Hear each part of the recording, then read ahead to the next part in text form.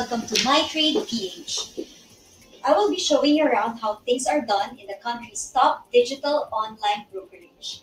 Who we are, what we do, and why we do this. Let's go!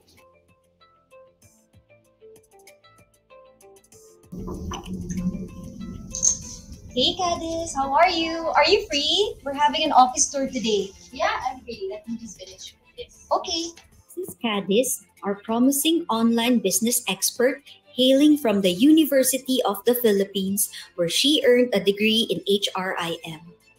Joining Abacus Securities Corporation in 2020, she revolutionized its digital arm MyTrade PH. She streamlined the organization's digital processes and strengthened its core operations. Can you tell us who MyTrade is? Well, Gail, MyTrade is the best partner for your investing because our platform is reliable and accessible. Look, I have it on my phone. But aside from that, we have an excellent customer service team who are dedicated to assist you from the beginning of your investing journey up to when you're already a seasoned trader. And not only that, we have award-winning research team who is there to support you in your journey to a better tomorrow. Speaking of strengths and selling points, we are here now with the marketing team, where I also happen to be the digital creative head. So Drew, by the way, are you done with the content calendar for this month? Yes, Gail, we're getting it done. That's great. Okay, let's go. Hey everyone, this is Gail. She's the figure behind MyTrade's latest digital pursuits and creative campaigns. So Gail, tell us, what distinguishes MyTrade's marketing voice? Okay, MyTrade PH breaks the barrier between the Filipino masses and the stock market perception. We make stock market investing easier for everyone. How do we do that? It's easy. We create strategies and build benefits for our demographics, unique selling propositions, and customer journey to strengthen our customer relationships and build engagement and connection with our target market. That's very insightful. Now, could you also let us know how you gain a deep understanding of your audience? How do we do that? There's one thing I can think of. We listen. We listen intently to our audience. We listen to the trends. We take a look at the analytics and reports every day to make sure we know what our audience wants and needs. Listening is key. Supporting our clients and helping them through every step of their way is important, from trading and investing to opening an account and also in growing their retirement funds. Here's our busy bee, John Ray, from the customer service team. That's right, Gail. We make sure that our MyTrade lines are open real-time, during market, and even after. Interesting. Now, can you tell us how do you establish a positive and ongoing rapport with your clients? We establish positive relationship with our clients by providing open and consistent lines of communication. We get in touch to them in a more personal way, making sure that the meaningful overall client experience is being met. What is one thing you always make sure your team does? I make sure that my team is upfront of our clients' needs when it comes to their stock investing journey here at MyTrade. We always support each other and we cultivate an atmosphere where everyone feels comfortable learning and developing. Speaking of development, this is Rob, Okay. our business development head. Right. Bye, sir. Have a great day. Hey Rob, are you busy? Can I bug you for a bit? I'm good. I'm good. What's about? You look like you're having fun, which is very unusual for a salesperson. Why do you enjoy business development? Okay. Number one, I really like to talk about money. No. I'm kidding. I'm just really happy, to be in a position to help people. It's really fulfilling, especially because my trade's goal is to provide a better tomorrow to every Filipino around the world. It's amazing at the same time just to be able to provide input on how our clients can make their money, hard-earned money, work for them through the stock market. Truly, it's just amazingly fun. Just a little personal trivia. Rob is a new addition to the team. And so, what makes MyTrade an ideal workplace? The people of MyTrade, and how we work together as a team towards a common goal, how we function as a team, like a well-oiled machine working seamless internal operation. Oh shoot, Gail, I need to take this call. Okay, sure. Thanks, Hello. Rob. We haven't mentioned yet is that MyTrade technically has been in the stock market industry for 30 years. We are Abacus Securities Corporation's digital arm, and ASC has been around for quite a long time. Hi, Miss Sheila. Good morning. Just a quick chat today for the office tour. Are you free? Yes, Gail, I'm free. You've been here the longest, and I need to really ask you about this. How do you measure success? Okay, for me, more than the money that you owned in your bank, more than the investments that you have and the real estate that you've invested in, I would say the legacy that I will leave to my colleagues, family, and friends. If I know that they've inspired them on the learnings and then the words of wisdom that I provided them, and they've applied it and became successful, I think that for me would be the measure of success. On to our next stop is with the award-winning research team. Hi guys! Hi everyone! This is Bess from the research team. Hi, Gail. Hello, can you tell us what sectors do you focus on? On the fundamental side, I cover banks and the economy. And we also have other analysts, Herman and Ranger, covering consumer, energy, and property.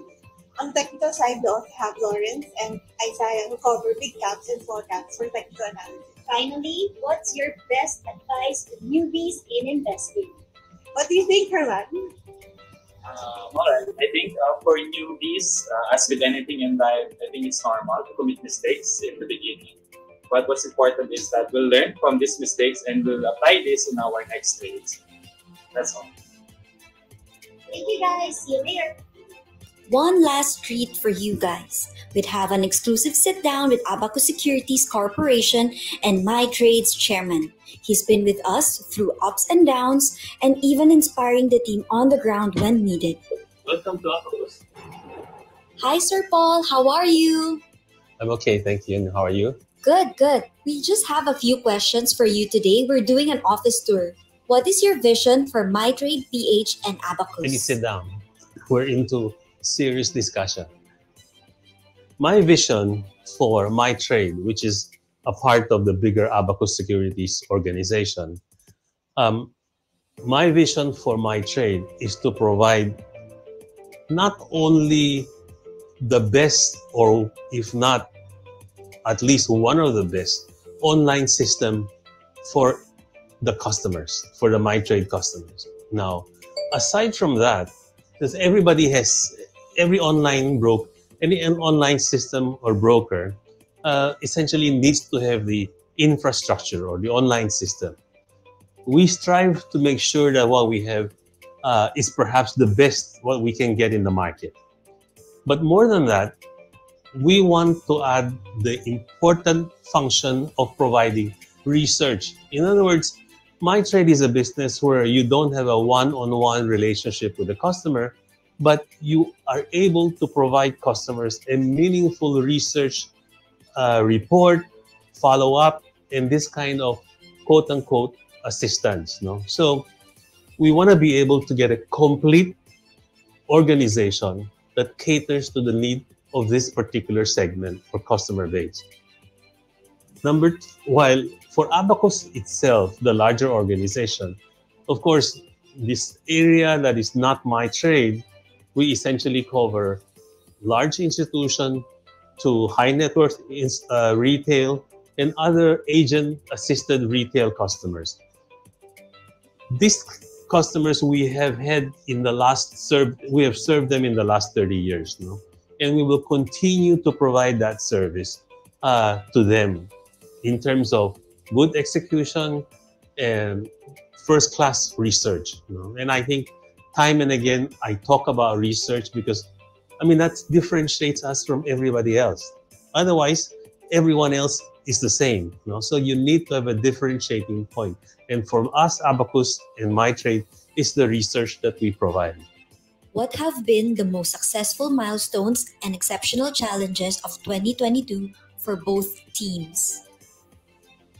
The most successful milestone is that during the period of 2022, especially the early parts, we're still in the pandemic, is being able to get the organization completely linked up. In other words, we have our operation in place, we have our research in place, we have our salespeople research, we have our systems people, in the office working. So I think that requires a lot of commitment from the organization in terms of the people, manpower, and I think that's the most successful thing that we've done. We tried to make sure that we come in and provide the continuous service just like pre-pandemic times. Well, there you have it. The most essential thing for a better tomorrow. Start today.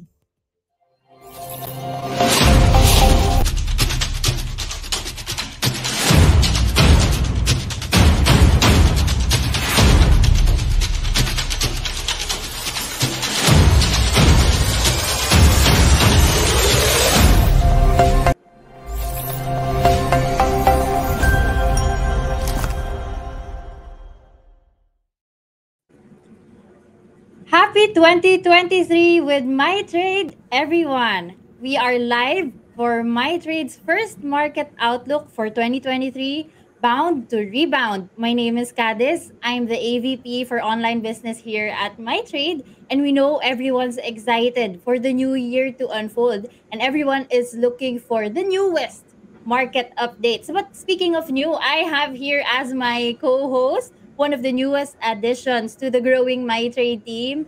Hi, Gail. She's our marketing manager. You've seen her in the office tour video. Hi, Kadis. Hi, everyone. I hope all are having a lovely afternoon. I can see in the comment section, everyone's getting really excited for the market outlook for today. And as what they've mentioned, the market is a good closing today. So I hope everyone will have a good afternoon, and I hope it's a good new year for everyone. Yes, that's right. But if it's your first time joining us here today, please don't forget to register through StreamYard so we can see your names when you put in your comments in our all the different channels that we're live today. So we're on Facebook, YouTube, and all our different Facebook groups. So feel free to comment and air out your what you feel about our event for today. But what's in store for us, Gail, for today? So for 2022, we know that it hasn't been a great year, but who's to say we can't bounce back, diba? Can we get a raise of hand to those who positively believe that our investments will profit more this year? Yeah. Can we get a raise of a hand? Raise of hand. Both hands for me. Both hands, hopefully. So now, to officially start our market outlook, we have our special guest. He is the chairman of Rampver Financials, the biggest distributor of mutual funds in the Philippines, and a niche player in financial services specializing in investments. We have Mr. Rex Mendoza. Hi, Gail. Hi, Cadiz. Good afternoon. Hi, Sir Rex. Good afternoon, Sir Rex. Good afternoon. It's nice to have you back. And thank you. Thank you for having me. It's an honor and a privilege to be part of Abacus and MyTrade events. Yes, sir. So we'll give you the floor, and we're excited for the insights that you'll be sharing with us today. Yeah. Thanks, Cadiz. Thanks, Gail. So let me first make sure that I put things in perspective. No, I wouldn't really want to dabble into a real projection for the market this year. I think Nicky and Lawrence will be in a better position to do that. So basically, I'm going to be having a more general view, but I guess the more important part for me is the behavioral implications of it. You know how we deal with relationship management, how we deal with financial services distribution. So our real concept, our real focus would be the clients that we have, the behavior that we get to inspire them to do. And basically it's a hand holding all through bad markets and good markets. And we all know this from what has happened in 2022. But then again, much like both of you, I'm actually looking at 2023 very optimistically. Just look at how we closed the market today. We're at about 6,950 plus. And that's a big thing, knowing from where we were in September and December of last year. But let me get through what brings that up. I mean, our very own finance secretary has said, we have grown by 7.5% in 2022. Well, that is not yet official. When it comes from him, that gives you a bit of a confidence that the Philippines did very well in its economy, despite the turbulence and despite the economic downturns, the high interest rates, and the increasing inflation that has beset our country based on the developments of the world, the Russia-Ukraine war, the difficulty in supply chains and logistics and all that stuff. However, right now it's almost like everyone's so focused about the positive things. No? The year is starting again very optimistically, and it's not just us. It's not just us. Last night the Dow Jones is up over 34,200. And why is that? Why is it at that level? It was just below 30,000. When this whole debacle of the war happened, and in fact, in the COVID-19 pandemic, at the onset of that pandemic in March of 2020, we saw the Dow Jones really plunge into the low 20,000s. So, what's different now? They see a lot of news very positively today. I mean, the CPI, what they're looking at, would be at about 6.5% from 7.1 last month. If you remember last year, that hit a high of 8.1 to 8.3%. And right now, it's almost like 6 straight months of plummeting.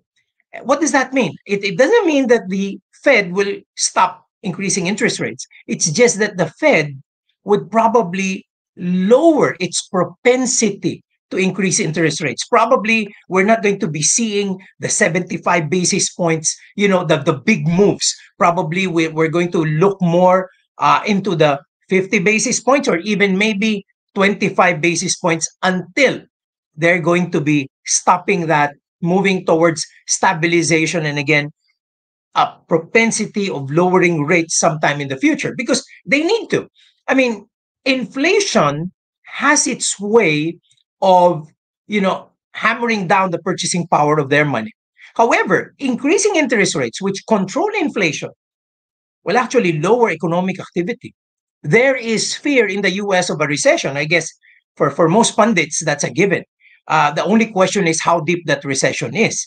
So if they're going to be slowing down on increasing rates, then there would be a good chance of that, recession not to be avoided, but to somehow be manageable. But for the Philippines, it's a very different story.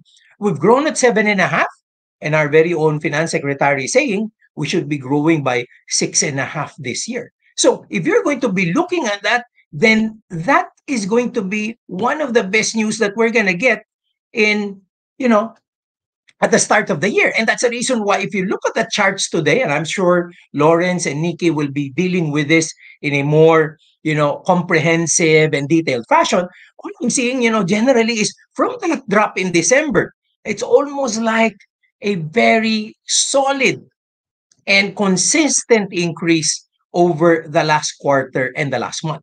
However, as I see that, a lot of people are very excited now, but we tell a lot of people, we should have done something about it in September, something about it in August. That would have been a time to steadily accumulate. Now, maybe it's not too late, but we tell a lot of our friends, that's the concept that we'd like people to have. I mean, you control yourself. We cannot control markets.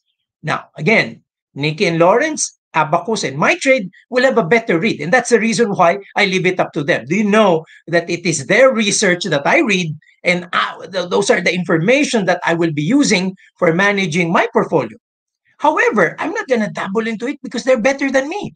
So I'd rather read and synthesize what they're coming up with to manage my own portfolio. And that's what we're telling people. That's why we need to partner with very forward looking and competent partners in the field of financial services, because our job is to contain ourselves within strategic investment, more to manage ourselves.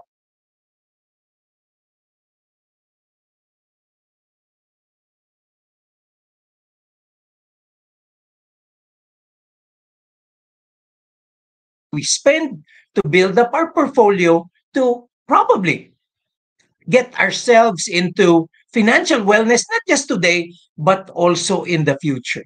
And again, to be able to do this, there has to be a lot of discipline, responsibility, and accountability. Now, the truth is, markets are still volatile. I mean, we're not saying that we are going to have this whole problem licked. And that's the reason why, for the first half, I feel that the volatility will still be there. However, I think for the second half, solid fundamentals will show up. People will be more confident. And for that reason, I'm seeing the green sprout as early as now. Now, will we come in strongly when the dust settles? I think that's the wrong thing to do. The thing to do is to get onto the market when there is euphoria and optimism. You know, this is a quote that I often unleash. It's a quote by Sir John Templeton, one of the pillars of the global mutual fund industry. And you know, that's why Rampver Financials is quite strong. However, you know, when I get a look at the way perception will be, the way perspectives are, Sir John Templeton said, bull markets are born on pessimism, they grow on skepticism, they mature on optimism, and they die on euphoria. Encapsulating that and making it clear and simple, it's simply this. You just have to be ahead of the curve. You have to be ahead of the curve. You have to be bold and confident when people are not looking. You have to be bold and brave when they are technically running away. It is when they become brave and it is when they become excited that you probably need to top slice and do other things in your portfolio, because value might not be there. Value is more expensive than price. You find most value when prices are down. And when our price is down, it's when nobody's looking at the market. So basically, is it too late? I'm not saying that. It's quite early. You know, I ask a lot of people, do you believe that our market will hit its all-time high of 9,100 again? I think the answer is yes. The only question is, I think none of us will be able to predict when that will happen. I know it will happen. All of us will say it will happen, but we don't know when. So what's the thrust? The thrust is to accumulate and make sure that we're building up our portfolio, because that time will come. And when that time comes, then all of our positions will be in the green. For so long as we follow, we invest in the companies that, you know, our friends from Abacus, you know, our friends from the industry have researched well and given us pointers that we need to digest and follow through in the way we manage our portfolios. So I share with you investing must-dos in the times of growth and recovery. Again, this is not, you know, a doldrums part of the crisis anymore. I think we've tipped a little bit to the positive, and people are now thinking of certain resistances. I'm sure Lawrence will be talking about this later. And when those resistances are breached, we're going to be looking at a very stronger recovery line for 2023.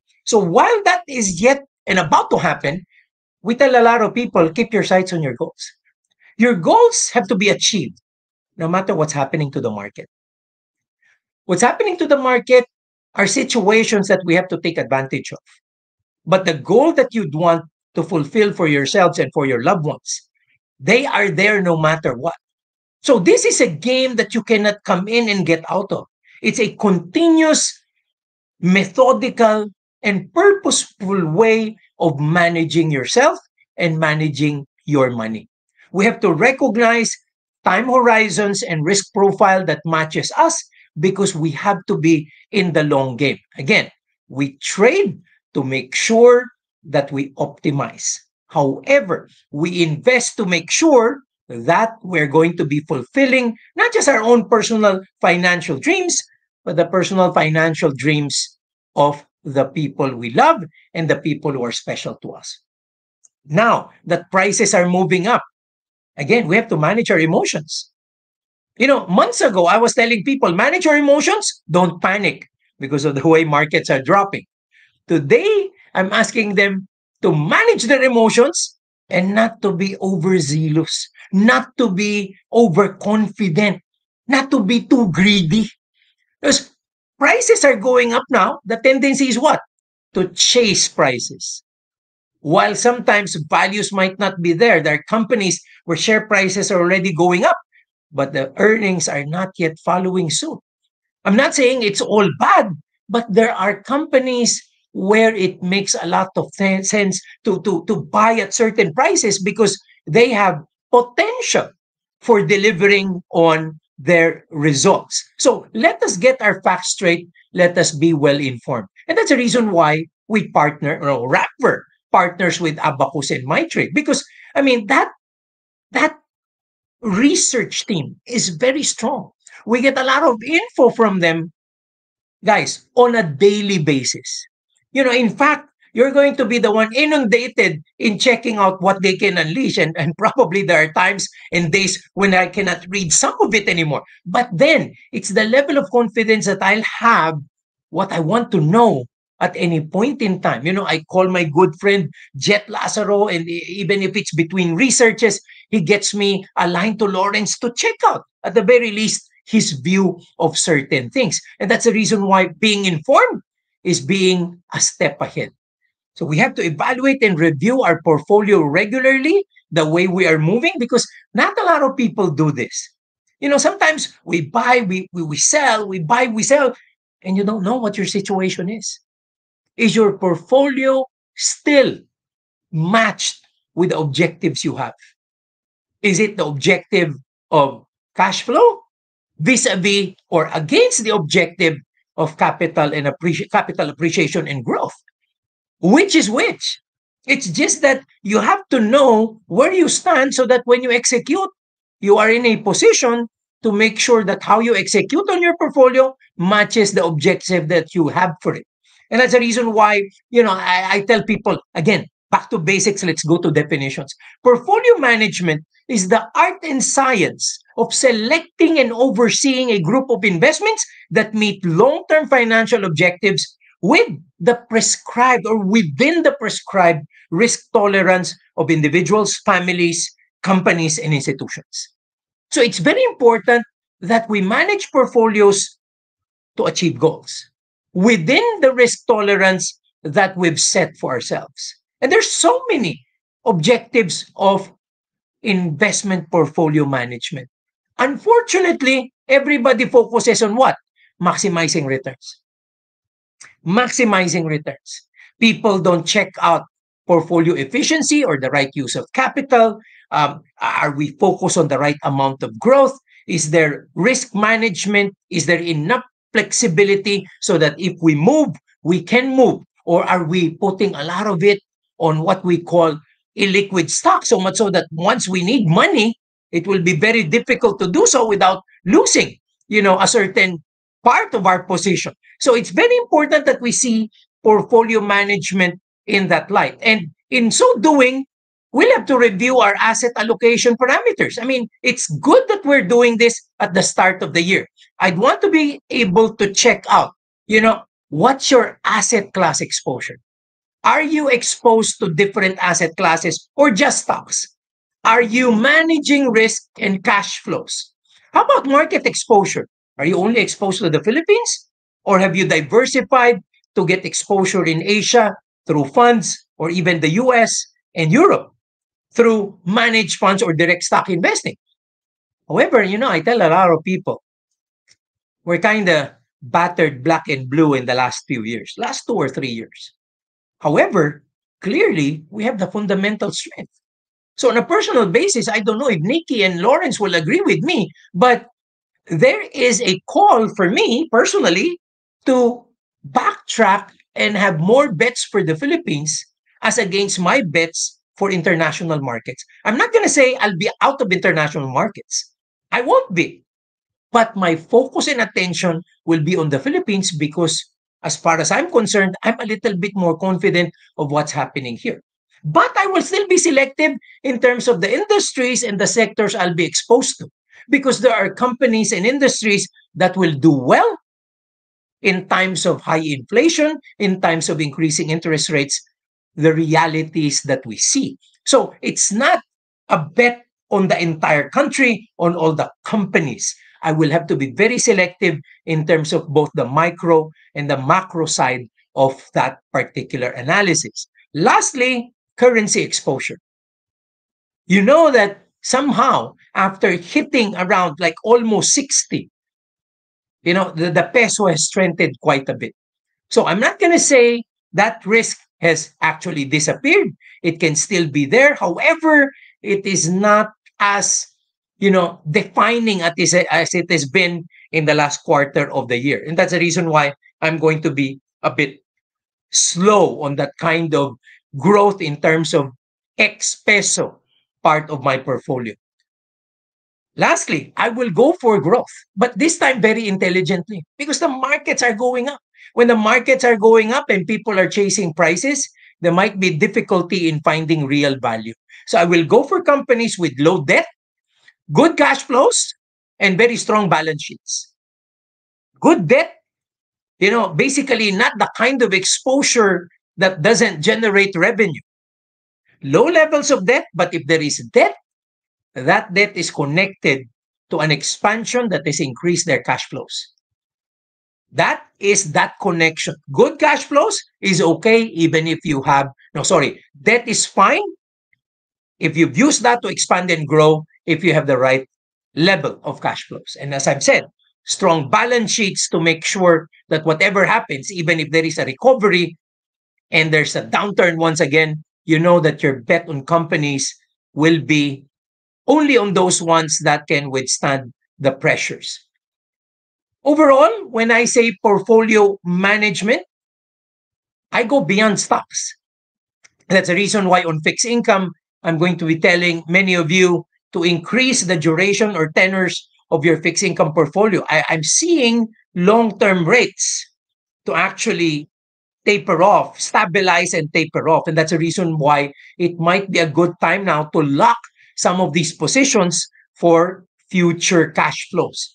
Because if you're going to be very short term, then when interest rates get back and become lower again, you will unfortunately lose a big chunk of the money that you should be getting on a regular basis if you lock yourself with longer tenors. And again, the purchase of real estate assets that create cash flows can also be a good move.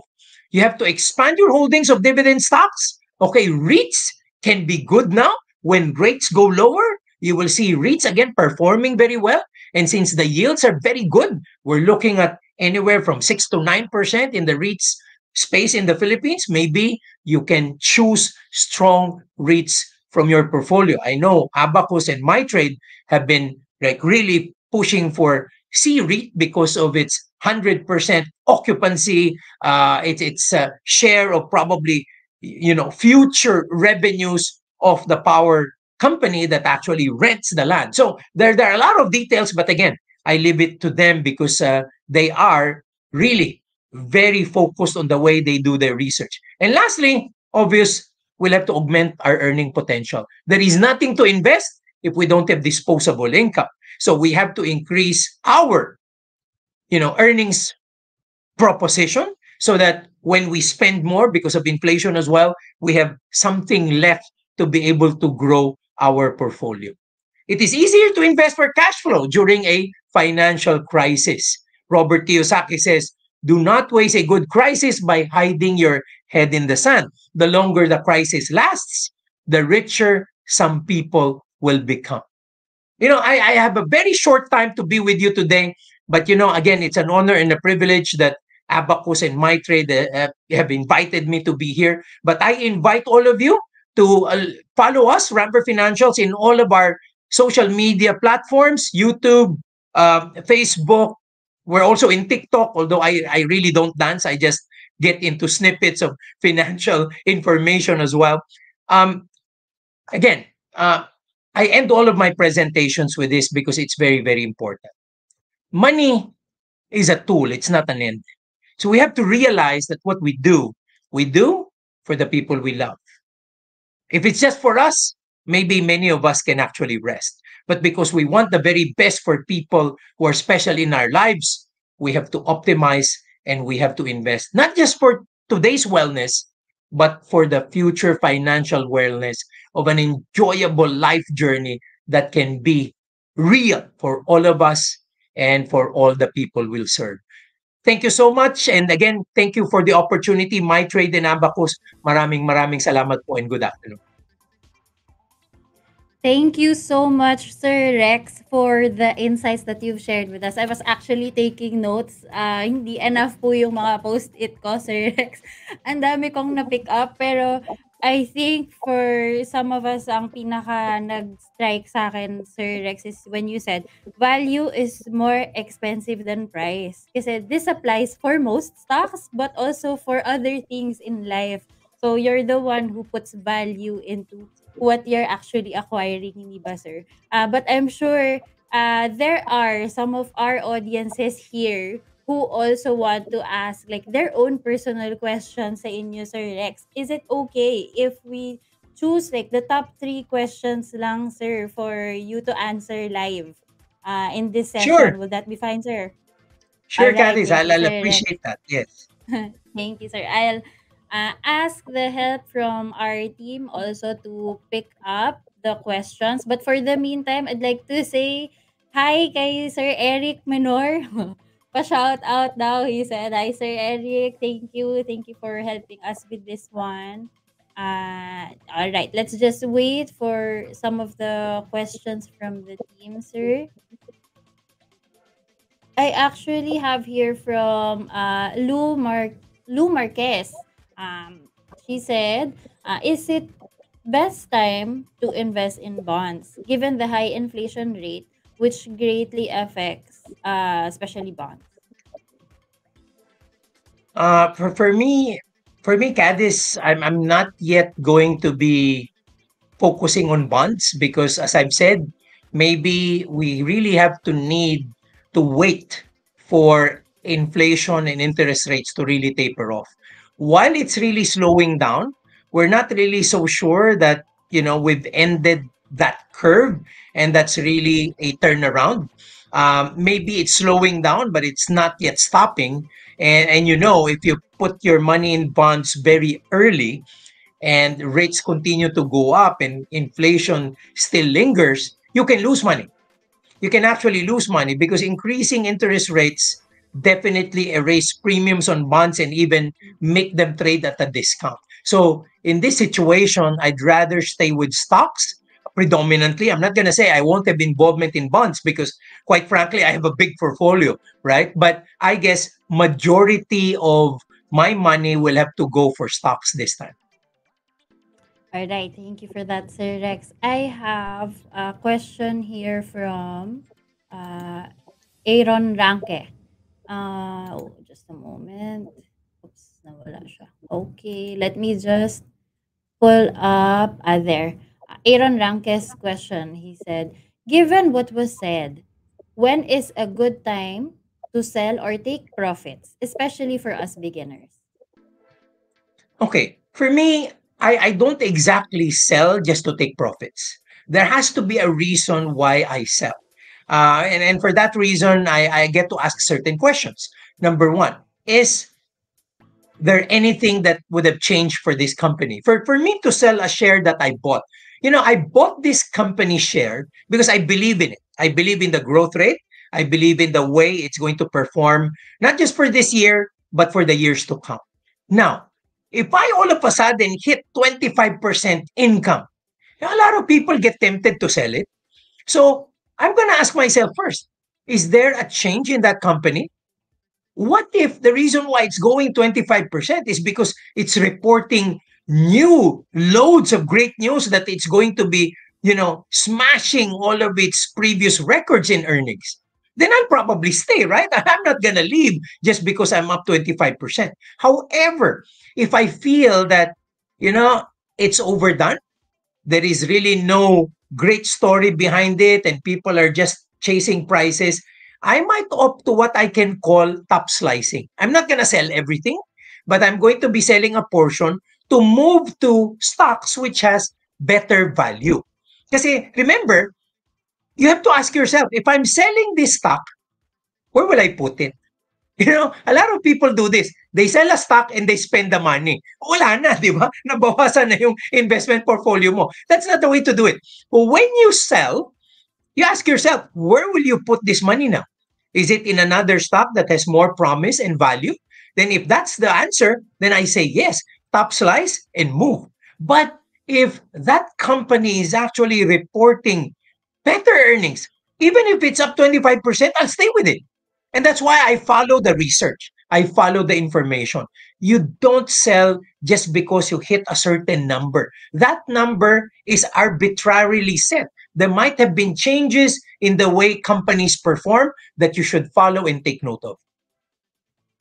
Thank you, Sir Rex. I'm writing it down, sir. You don't sell just because you hit a certain number. There should be a reason when you do your selling. All right. Sir, this is the final question that we have for you for today. We want to ask you more questions, but this is all we have time for. But I think this is a good question, very practical for those who are beginners in the market, especially now. It's a good time to start. LBR2 asks, Sir Rex, ano ang percentage distribution ninyo ng basket? Stocks, bonds, derivatives, cash. Okay, Kadis, yan yung mga delikadong tanong na sagutin, di ba? Kasi, let me explain that and why. If I answer you how I do it, then I will be doing you great disservice because we're not the same, right? We're not the same. And that's the reason why in Rampver, we tell our clients, get in touch with us. We will have people to talk to you regarding financial planning, regarding how to, advise you, because we have to know your situation, not ours. There are rules of thumb. Let me be fair. For beginners, there are rules of thumb. They say 10% has to be in cash for emergency funds. 25% should be in, growth yet liquid instruments like mutual funds, bonds, stuff like that. 25% can be in stocks, and maybe another 25% will be in businesses and maybe real estate. Now, the remaining 5% can be in other stuff like jewelry, other assets of value. As I say that, it's rule of thumb. In my case, I cannot have 10% in cash. Kasi malaking-malaki yung portfolio ko. Pag yung 10% tinabi ko, nilagay ko sa bangko, natutulog yun, malaki yun kasi malaki na yung portfolio ko. So, it's not applicable for me. Now, if you're a beginner, and maliit pa yung base mo, that's also dangerous to put only 10% in fixed. Baka mamaya yung 10% mo is less than your monthly income. So, anong mangyayari?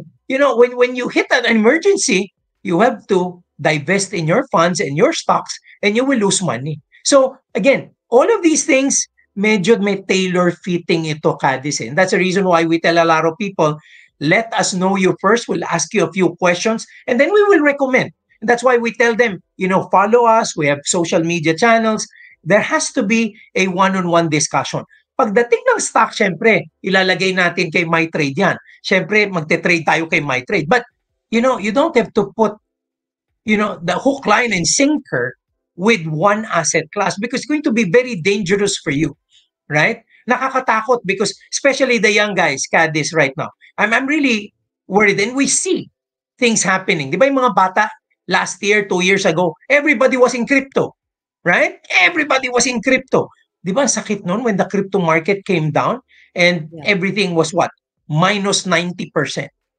Oh, your future was hedged on an asset class that was very volatile, that was very risky. Let's be careful about that. So again, these conversations have to be done. Reach out for us.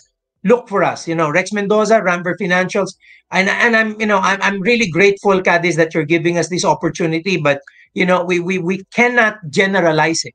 Delikado po. Thank you. Thank you, Sir Rex. I really admire the way you answered the question. It's very transparent, sir, and at least applicable also for most of us. So you're encouraging us to get to know ourselves first before we try to do our own thing and to tailor fit a program for us. Of course, it will help if there's somebody like Sir Rex or people from Rampver to guide us in how do we actually properly manage our portfolios. No? But thank you, sir, for recommending them to trade their stocks with us here at MyTrade. It's really good to have you here, Sir Rex. We hope to get to see you again. Thank you for your time today, sir. Thank you. Thank you, Kadis. Really an honor and a privilege. Salamat. Thank you, Sir Rex. All right. So All now, right. Gail, Yes. how was it? How was Sir Rex talk for you? Wow, it was very inspiring and I've learned a lot from him. Most especially ngayon, kailangan ng refresher, no? Kasi like everyone should be more equipped by now. Kasi nga what happened from 2022, we need something to remind us and to refresh our strategies in investing and trading. So, speaking of refreshing, I know lahat tayo medyo medyo down Busog na sa tayo dahil, knowledge. busog sa knowledge. And what more can we look forward in this program is that, syempre, raffle time! So we will have a game for now. It's called Scavenger Hunt. We will be looking for 5 different logos. The first 3 people to send the logos in the comment box will win prizes from MyTrade PH. So, ready na ba yung lahat? Alam ko busog kayo, pero mas bubusogin pa namin kayo. Alright, Gail. Very exciting yan. Scavenger hunt, ano? So, let me just echo the mechanics of the game. You mentioned na dapat from the picture that we're gonna show, the audience needs to identify kung nasaan yung hidden logos. 5 hidden logos in the picture. So, are we ready to show the scavenger hunt game? Can we get ready from the audience? Please type ready sa ating comment section before we show. Ready na daw siya. I think everyone speaks for everyone. Yes, Marilu Rubio, it's very excited also. Brandy Clark Banawan, yes. Tolitz, ready. Gerald Sikat, ready. Coach Malvin Liano, ready. Alright. Ilabas na natin yung scavenger hunt. Ready mo nyo na yung pag-type. In 3, 2, 1, go! Go! So, i-type nyo lang po kung saan nyo nakikita yung mga logo. Dapat all 5 yung nasa comment ninyo. All 5 logos. Yes. The logos that we put in the scavenger hunt, this is some of the blue chip companies. Right, Gail? Yes. Ilagay niyo po siya sa isang comment lang lahat, yung 5. Dapat nasa isang comment lang lahat, hindi isa-isa. Para makita po namin. Ang bibilis nila mag-comment. Isa-isahin natin. Tignan natin kung may makakuha na ng prize. Habang they're typing, papakita ko lang yung one of the merch that you may win. This is the MyTrade calendar that you can get by winning this game. Ayan. And then there's an option also for desk calendar also. Para sa mga mahilig magsulat dyan like me, this one is the most effective. So you need to put the name of the company and where it's seen, ha? So 5 blue chip companies to, ha? Just a reminder, 5 blue chip companies. You have to tell us the name of the company and where the logo is located. I think I have let me just see if meron pang iba, ha, aside from this person that I saw. Si Noel, Asen, Window. Can we verify Noel's comment, team? If magiging part ba siya ng winners list?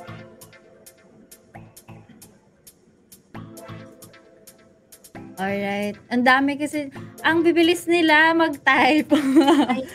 Totoo. Kilala kasi nila tong mga stocks na to because it's part of the blue Part chip of their companies portfolio list natin. also. Pwede rin na part of their portfolio, ano? Okay. I think, we're reviewing this. I think si Noel is part of the winners list. Ang sabi niya, ASEN, MyTrade, EMI, Converge, MBT, MyTrade Lamp ulit, SEC. Kompleto niya ba? Kompleto niya nga ba? Parang may kulang yata. Hindi. Kompleto niya. Who else? Okay. Sige. Alright. Ang dami. Si Marilu Rubio, sabi niya medyo malabo daw yung image sa kanya. Naku, Marilu, medyo malinaw naman yung dating ng image sa amin. Baka, we need to refresh lang the page, Okay, I have comments from Steady Tito. Nagkamali daw siya. Try again. Baka umabot ka pa. And then, who else do we have here? Yung tanong niya was, kaninong logo yung nasa lampshade? Hindi po namin sasabihin kung kaninong logo. Magiging giveaway. Alright, keep your entries coming so we can check. We will be giving away three merchandise to 3 different winners. Yep. Alright, so mukhang... Do we have winners already? Yes, I have 2. Okay. So, I have Noel, LBR2, and we're looking for one more. I think we have Ted Raynel. Let me just see if tama ba yung pagkaka-verify natin. Ted Raynel.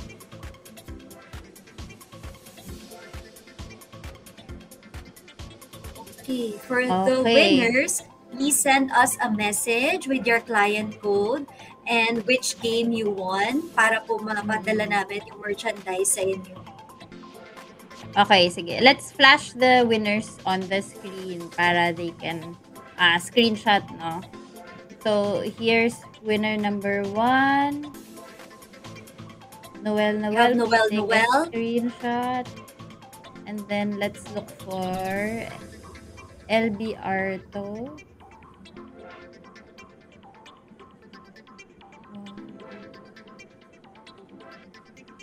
Ay, kulang si LBR to. Tama ba? It's 1, 2, 3, 4 lang ito. 4 lang ito. 2, 3. Ayan. It's Ted Raynel.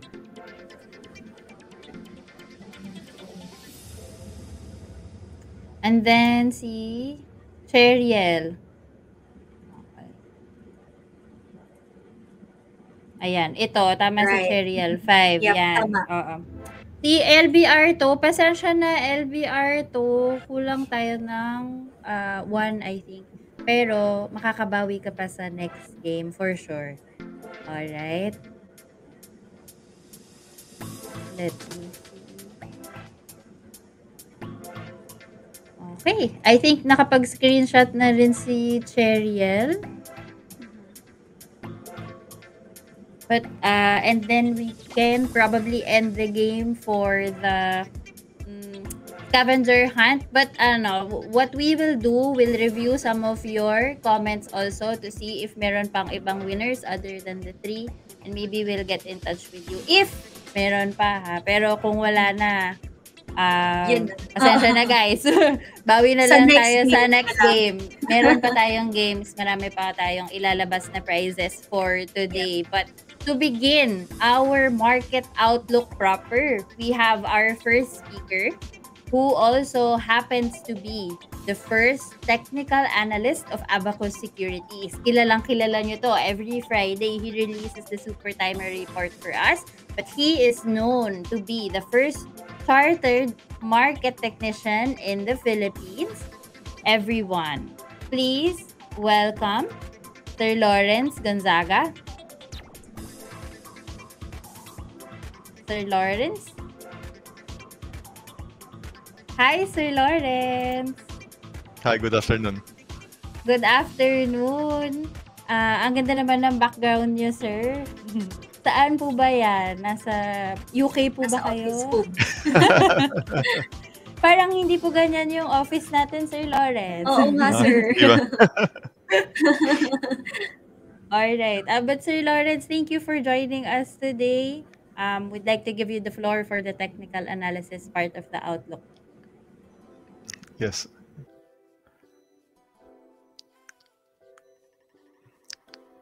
Okay. First of all, thank you, Rex, for the valuable insights. I always learn something by listening to Rex, and I'm sure our listeners learned something also. Indeed, the market is now much better than it was a few months ago. Can we go to the first slide? For me, this is a this is the long-term chart. This is the long-term chart of the PSEI. It shows that after the post-lockdown rally, the market rallied back to the broken support line.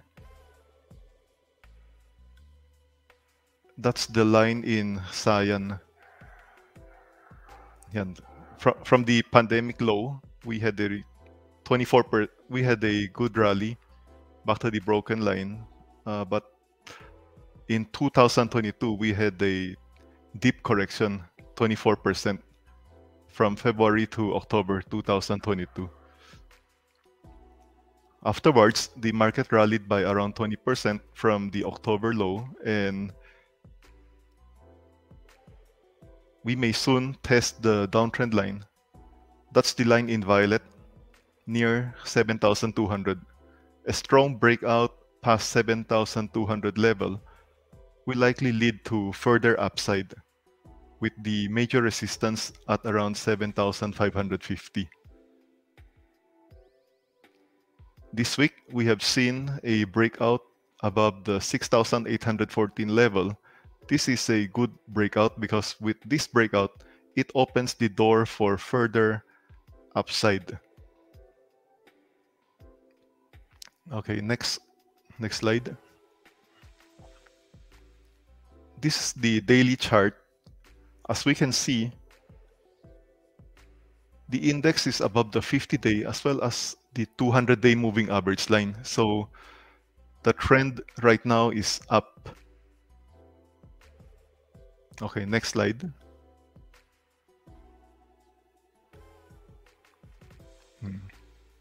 This is a chart with the resistance levels.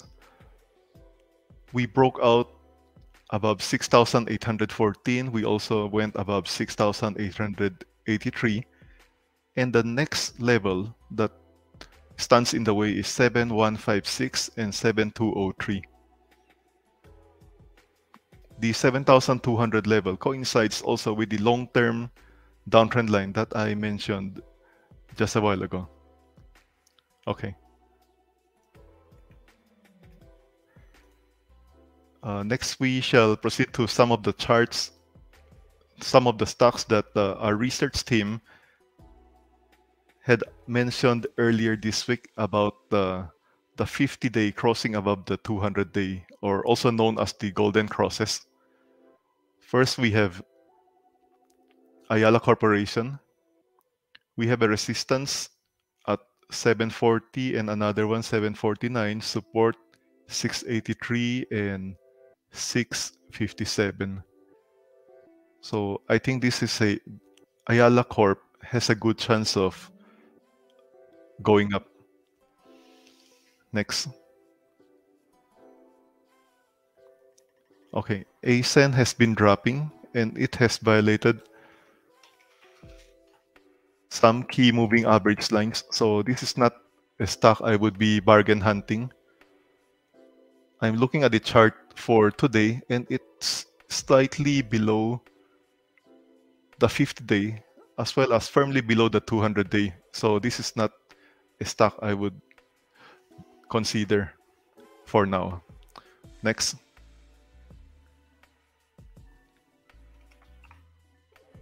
We have AGI. The major resistance after 1216 is at the 13 to 1330 range. So far, the chart is looking good, and the trend is still holding up. This could go a bit higher, I think. Next.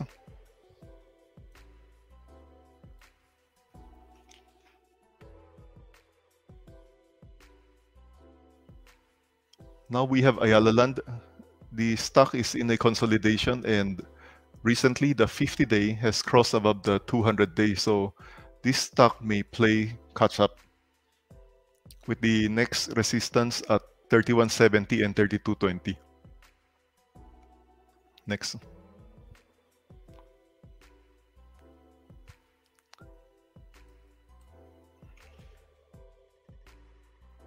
Globe Telecom. The stock is firmly below the 200-day moving average line, so this is not something I would recommend for trend following traders. Yeah. Next.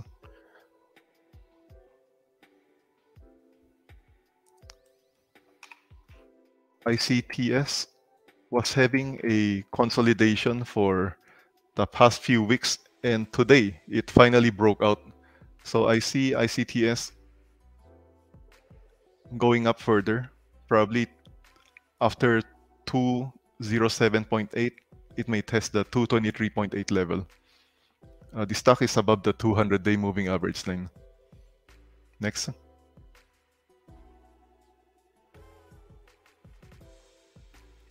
MPI. MPI has been in the news recently because of a price run-up of 8% just a few days ago. And looking at the long-term chart, we saw that it broke out from a major downtrend line. The chart should go back to MPI. Yeah, okay. I think MPI should be a good buy near 370 to 380. That's where it broke out. It broke out at 370. So if it goes near 370, it should be okay to buy. Looking for an upside of probably near 450 or 460. Next. Okay, SM Prime.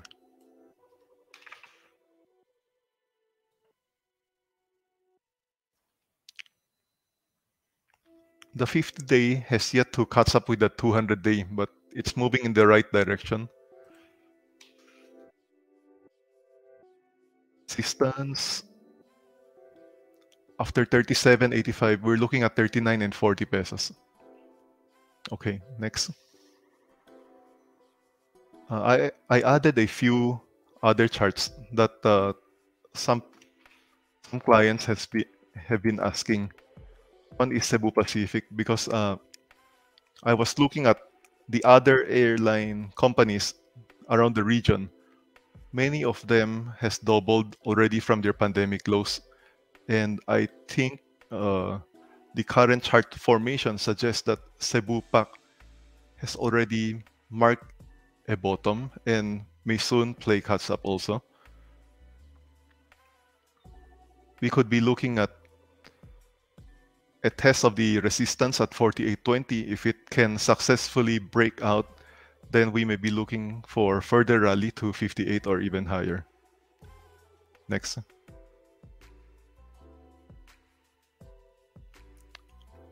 Okay, Keeper. Keeper is one stock that broke out this week. It has been rising steadily, and finally it broke out above 132.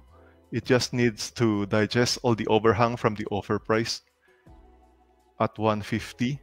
Once this overhang is cleared, keeper may rally further. We have a measured target of 162 or even higher. Okay, next.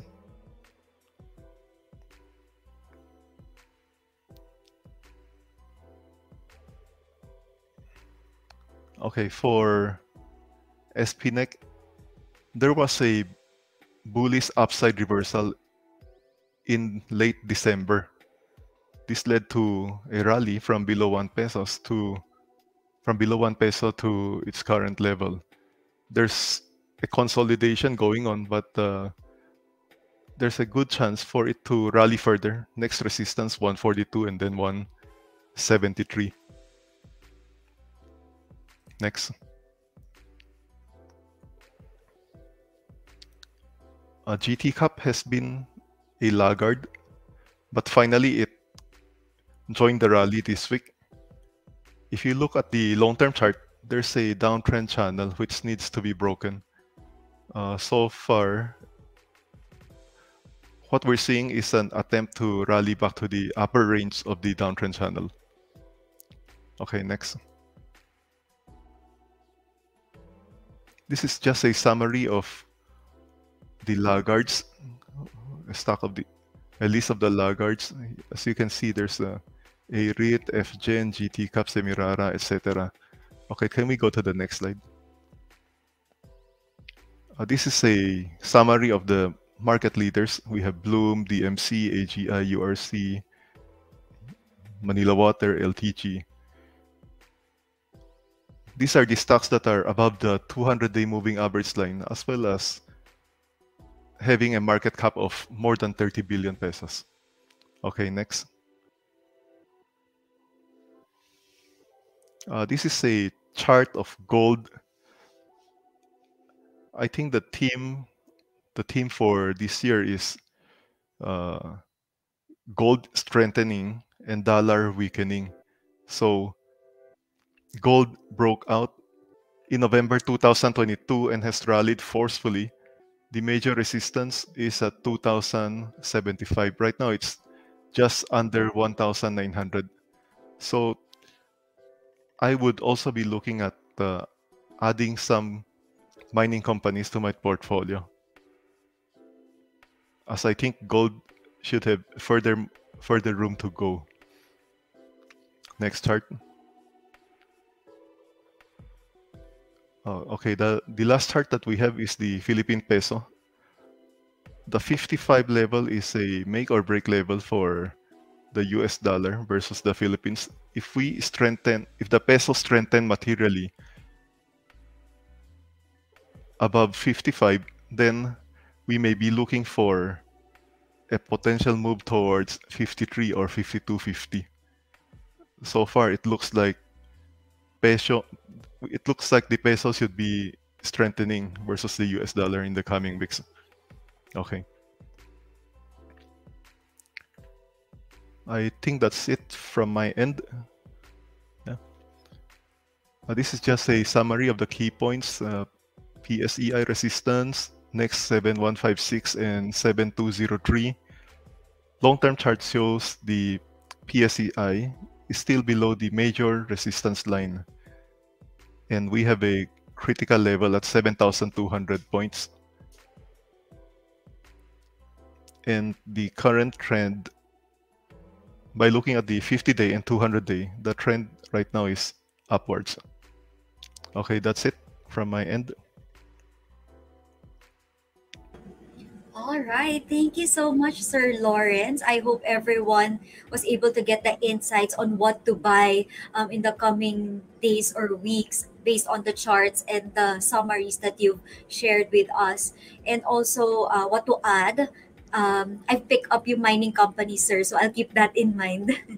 Thank you so much, Sir Lawrence, for gracing us with your presence.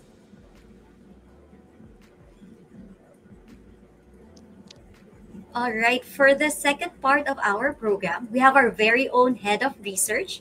He is the only Filipino recognized by Forbes magazine as one of Asia's top 10 best stock pickers, ranking in the top 5. Who are we talking about? It's none other than Sir Nicky Franco.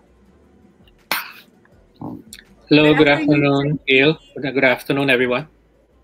All right, sir. I'll give the floor to you. Okay, thank you.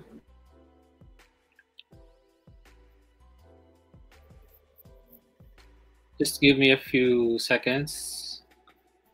Okay, the title of my presentation this afternoon is Bound to Rebound.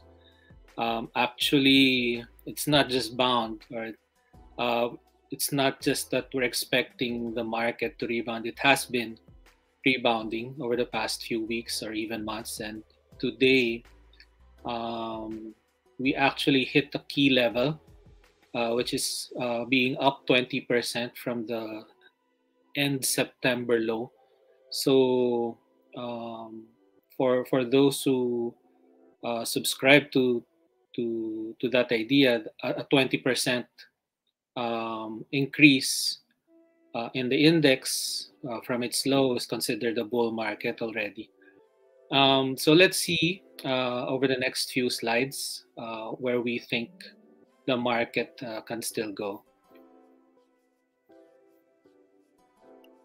So as usual, we first look at the factors that we believe will be critical for the next 12 months. First, we tackle still COVID.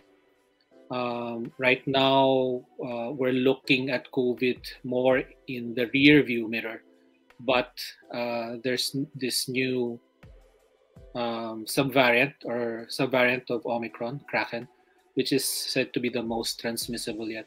So the tsunami of cases in China that we have been seeing in the past few weeks might just be one peak for that country, and they might experience another surge later on this year. So the impact of COVID, even though they have abandoned strict mobility restrictions already, the impact to the global economy of COVID, specifically in China, is expected to linger well into the current year.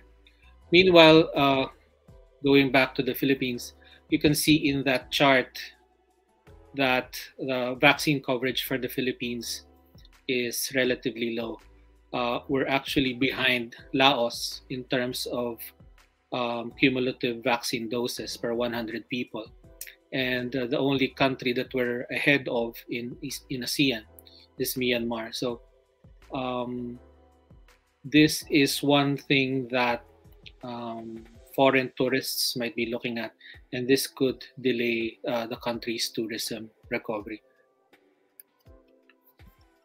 Next is on the economy.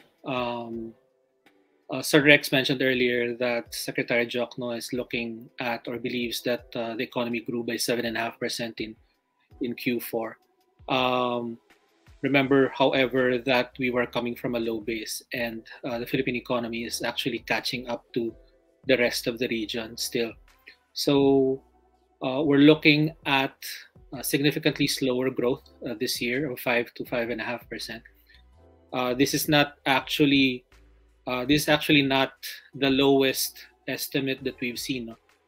We've seen at least two private economists saying that growth this year will be even lower than 5%. So we're actually in the middle of the private forecasts that we've seen so far for this year. So one of the reasons for this is that steep rate hikes are going to impact this year.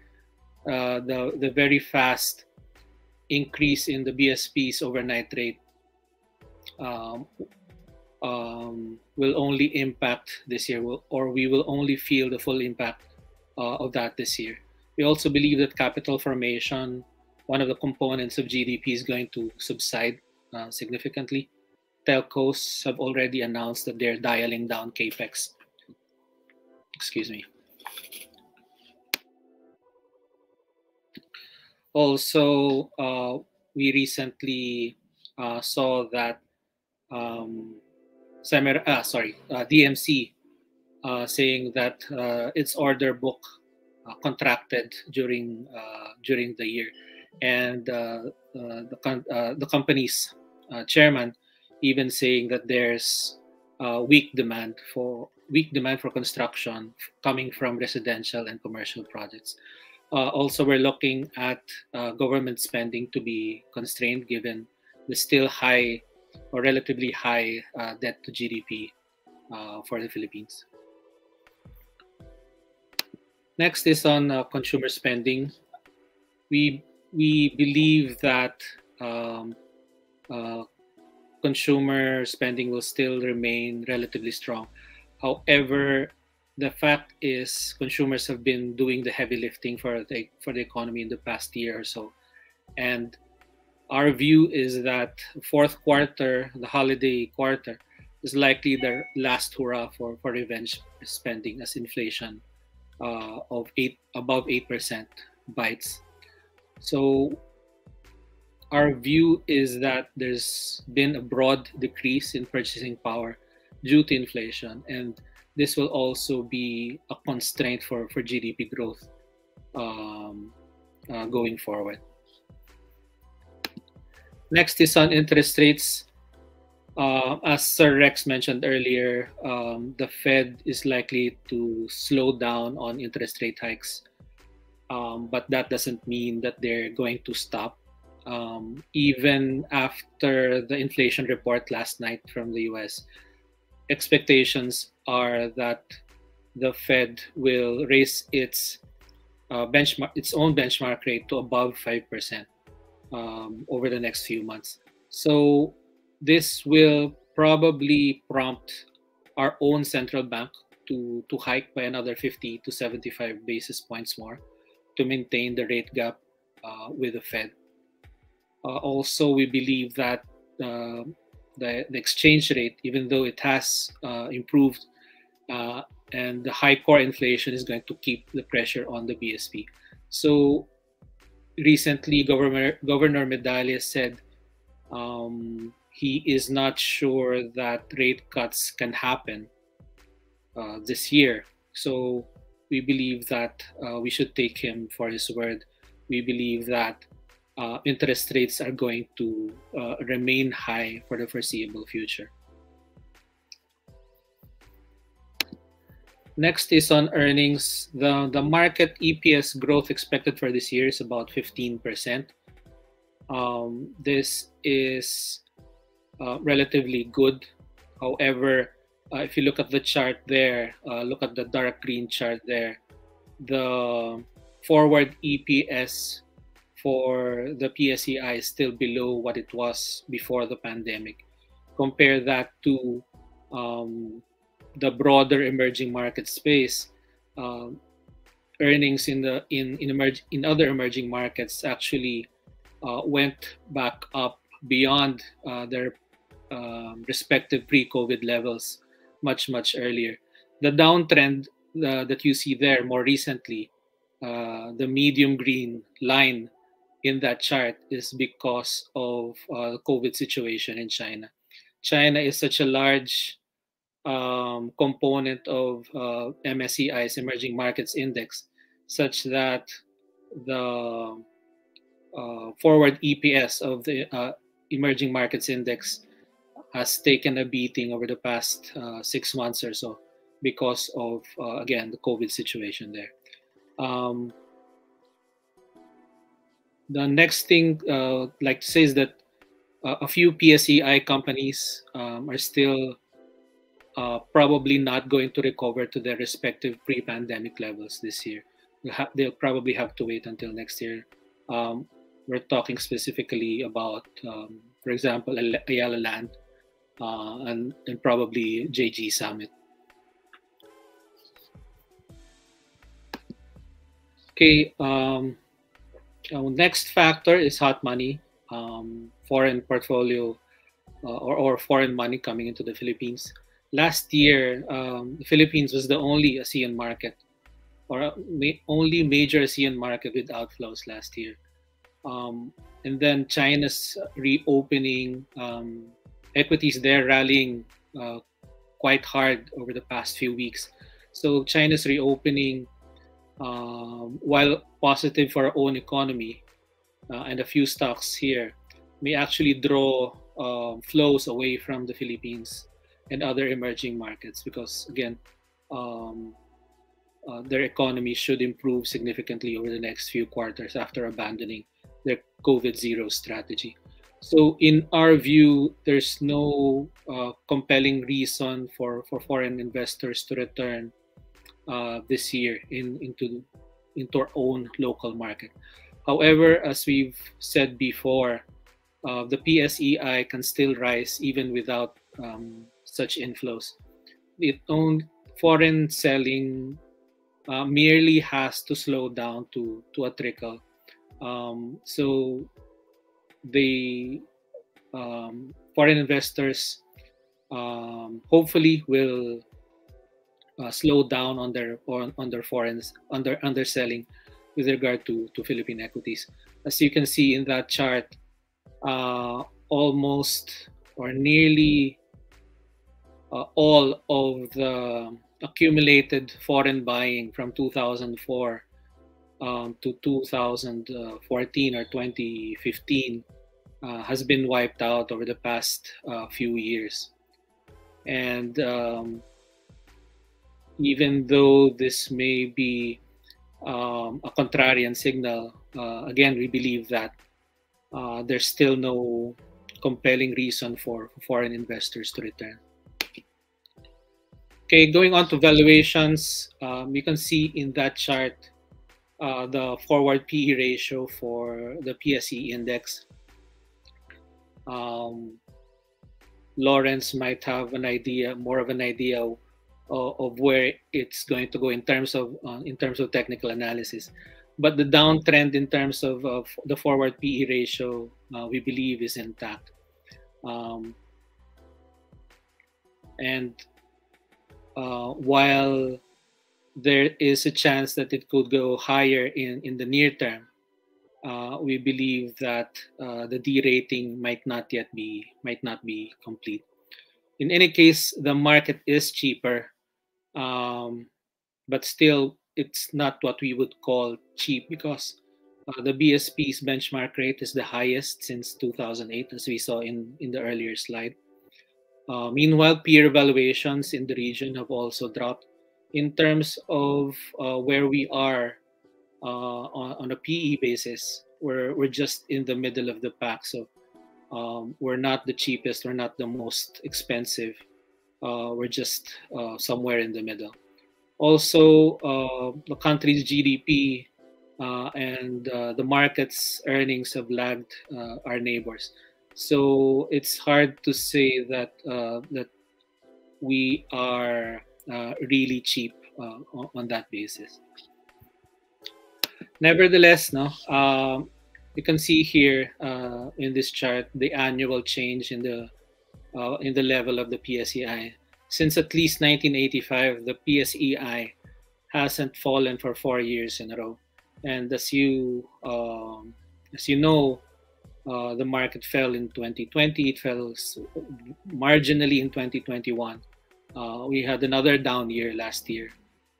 So we don't expect this year to be another down year.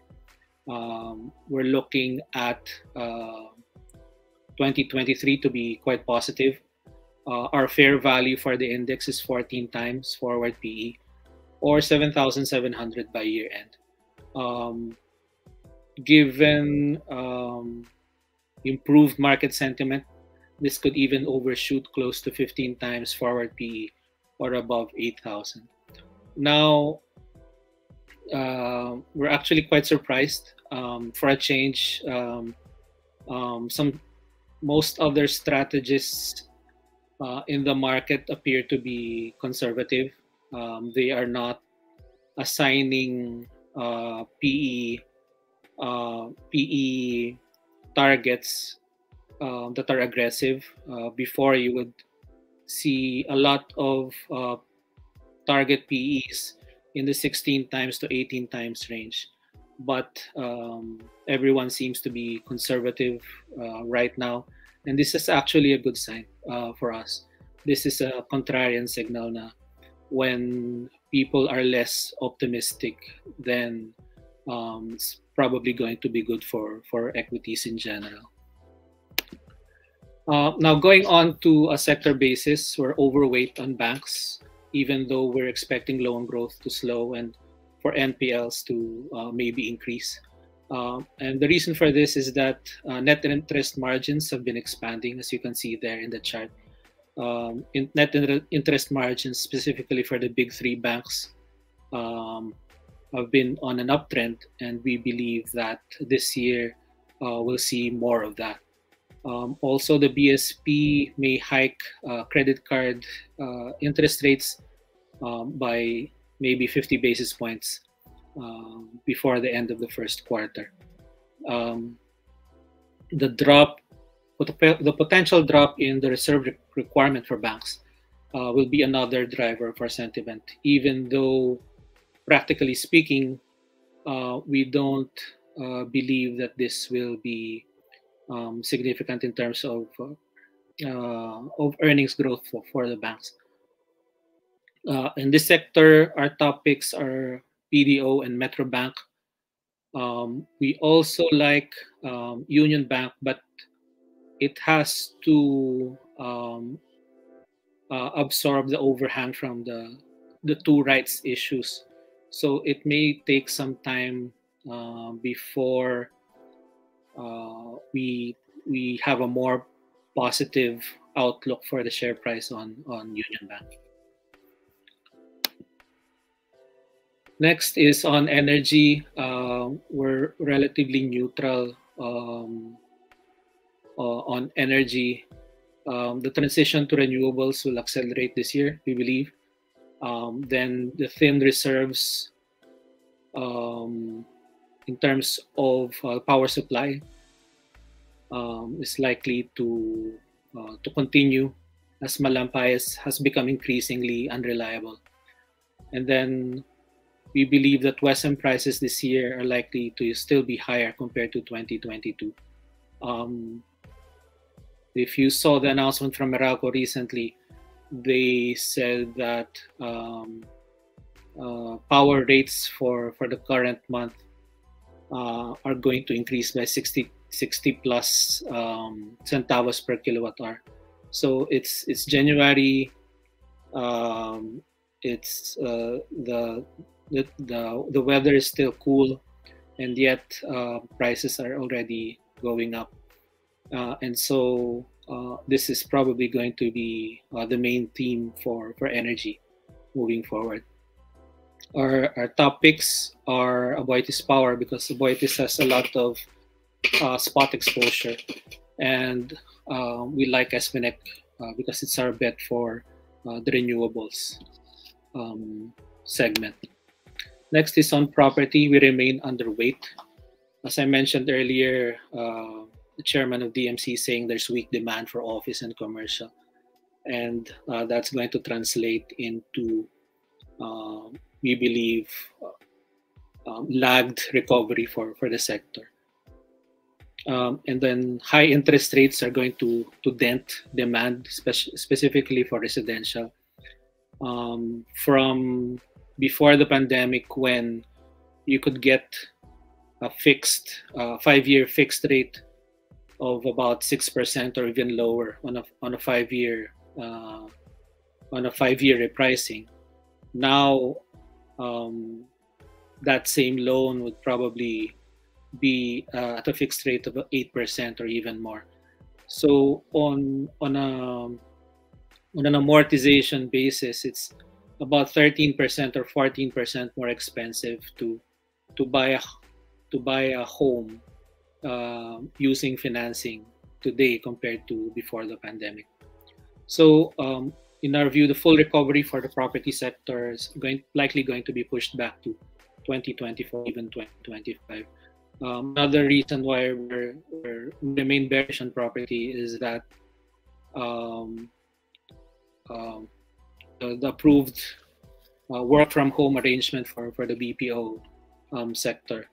Not all of them were able to get accreditation from the Board of Investments at the end of last year, but I think they were given an extension. So there's more time for them to that get their affairs in order so that they will continue to enjoy their tax perks even though they're not registered with PEZA anymore, or even though they're not required to do on-site work anymore. Next is on telecoms. We're also underweight on telecoms. Even though, as I said earlier, capital expenditures are going to fall down already. As you can see in that chart, capital expenditures as a percentage of service revenues peaked in 2021 and 2022. There's going to be a large drop-off for Globe this year.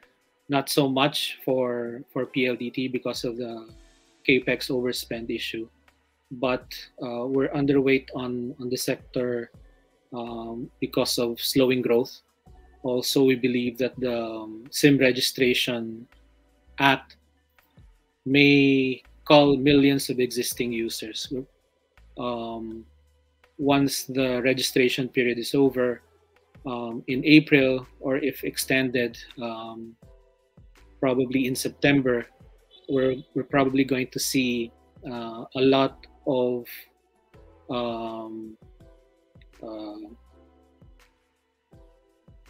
subscribers falling off of the roles of both Globe, PLDT, even Ditto.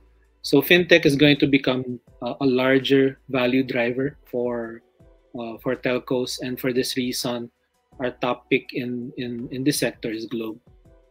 By the way, our top picks for the various sectors don't necessarily mean that they are our top picks overall. We'll get to our top picks, overall top picks for this year later. Next, on conglomerates.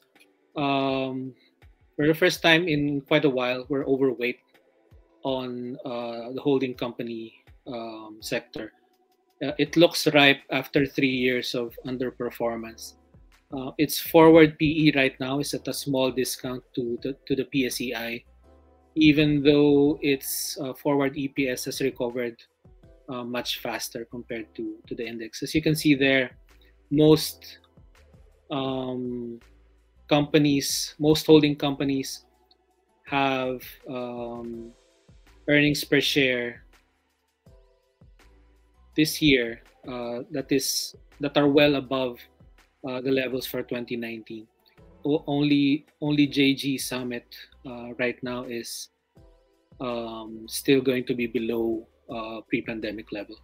So our topics for this sector are SM and Metro Pacific.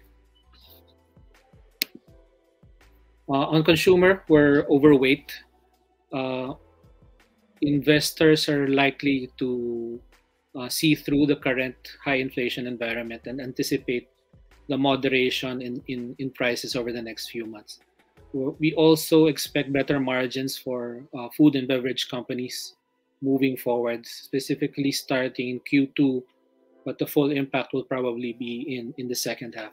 As you can see there in the chart there,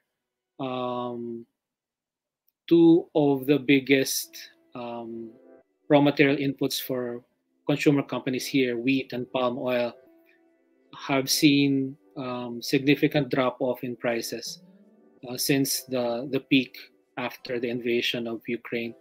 More broadly, the black line shows the Bloomberg Soft Commodities Index, which has also gone down significantly.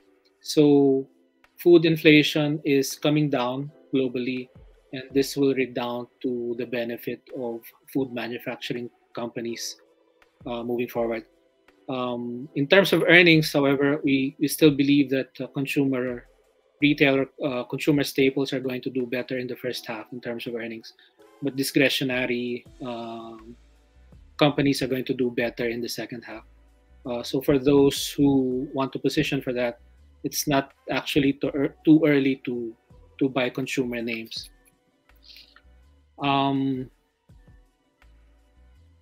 And this is because there has been significant improvement in employment levels for the country as a whole. We also expect some impact, not a large impact, but some impact from a lower effective income tax rate this year. On the other hand, there may be a drag as weaker dollar is going to affect recipients of OFW remittances.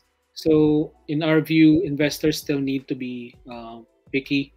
We would recommend DNL, Wilcon, RHI, Keeper, and actually URC. I forgot to put their URC. Now, one recommendation is to look more closely at some of the so-called turnaround stories. Some of them don't actually pass the smell test, meaning if you look more closely, they're not actually doing better yet compared to pre-pandemic levels. And we've talked about this before, and we actually talked about one of them in today's short takes. So taking all of that, we came up with a framework now. We took several parameters, or we did some screens to narrow down our choices for our stock picks this year. So the first screen is that stocks should be at least one standard deviation below their historical mean PE. Or for banks, this means that they should be at least one standard deviation below their historical price to adjusted book value. So those are the stocks that pass this criteria. And I'll let you just go through them later. The second parameter is that companies should have low leverage in terms of net debt to equity. This chart actually shows gross debt to equity, but that's okay. We just want to emphasize that we like companies with low leverage because, again, higher interest rates are going to impact earnings this year. And we actually believe that the market has not yet priced in the impact of higher interest rates. A few months back, for example, or in a few weeks back, Ayala Land saying that their cost of debt is going to increase by about 200 basis points this year. And that is a significant chunk that will be taken away from the bottom line, given that Ayala Land is also quite leveraged. So again, we don't believe that higher interest rates, higher borrowing costs have been fully priced in by the market.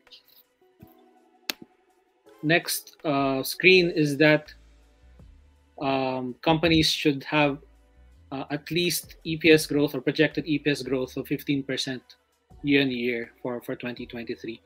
And so these are the companies that passed that that criteria.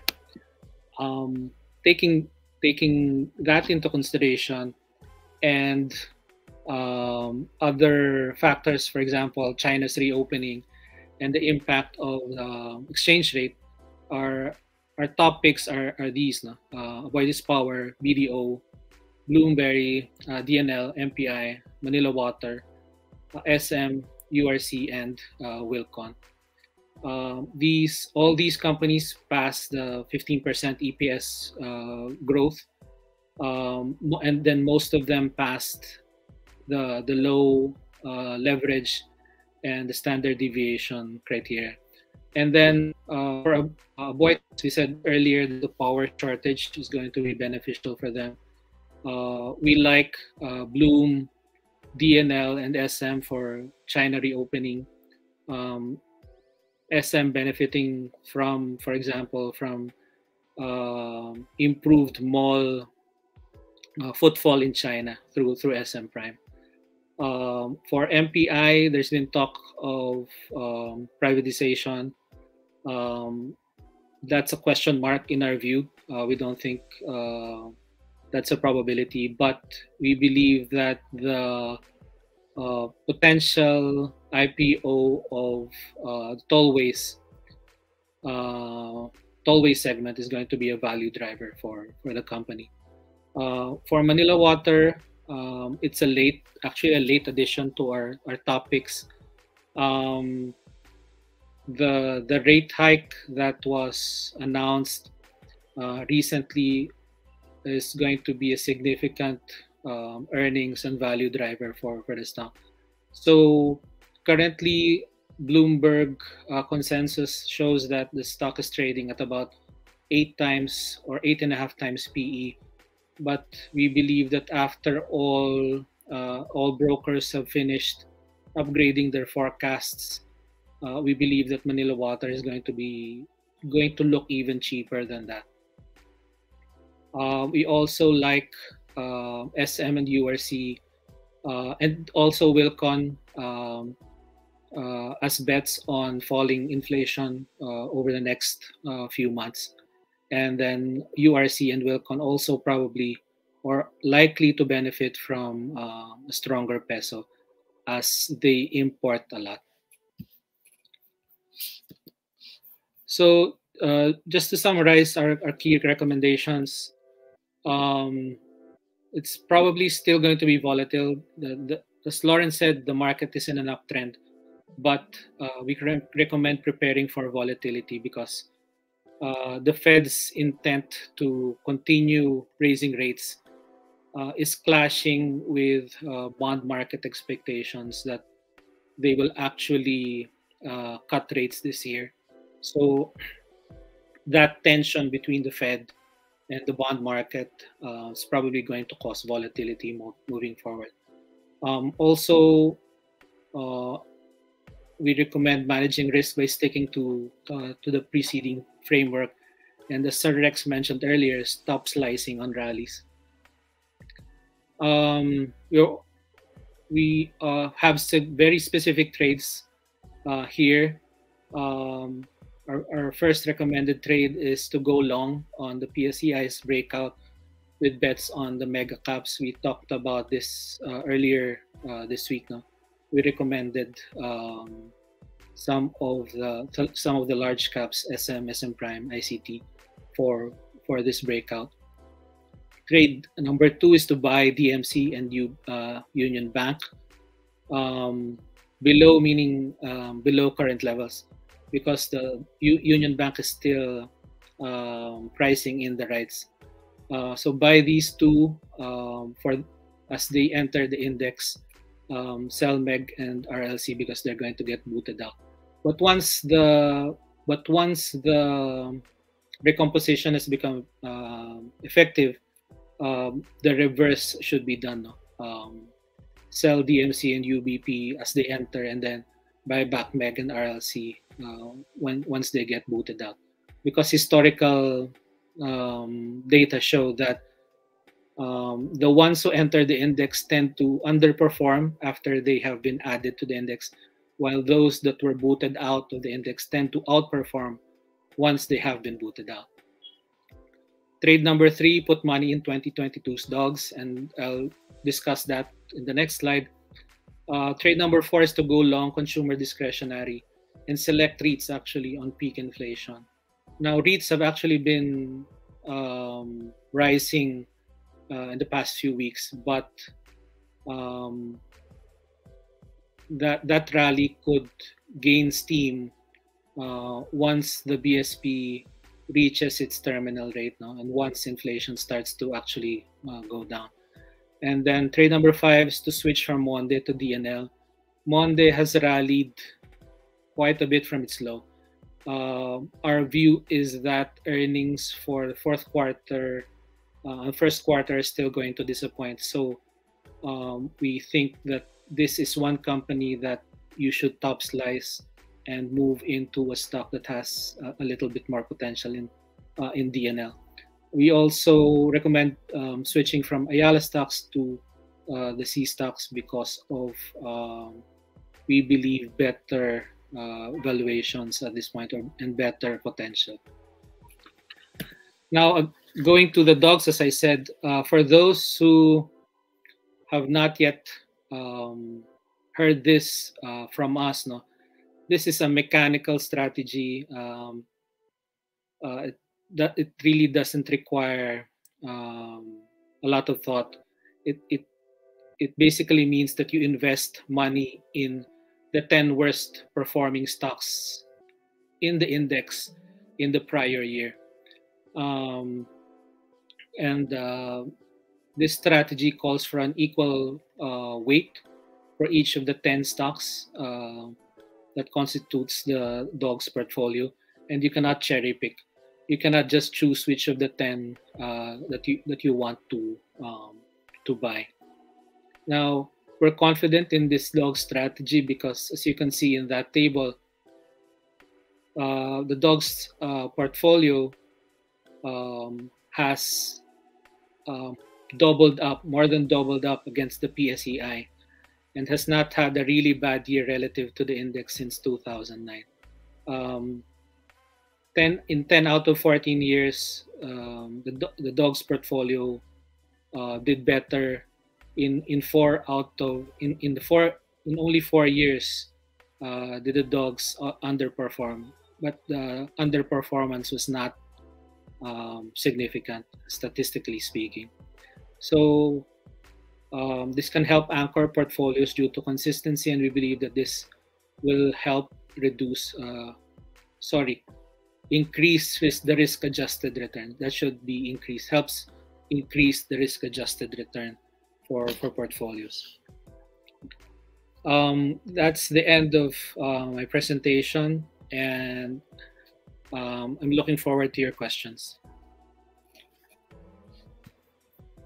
All right. Thank you so much, Sir Nicky, for all of your insights. And let me please just call back on Sir Lawrence as well. Can we have him on? Yes. Hi, Sir Nicky and Sir Lawrence.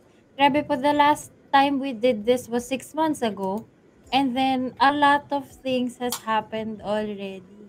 And I'm sure with all the insights that you have given us this afternoon, our audience has a lot of questions in mind regarding these changes. So I've asked the help of our research team to help us sort through the questions. So let's get to it po, no?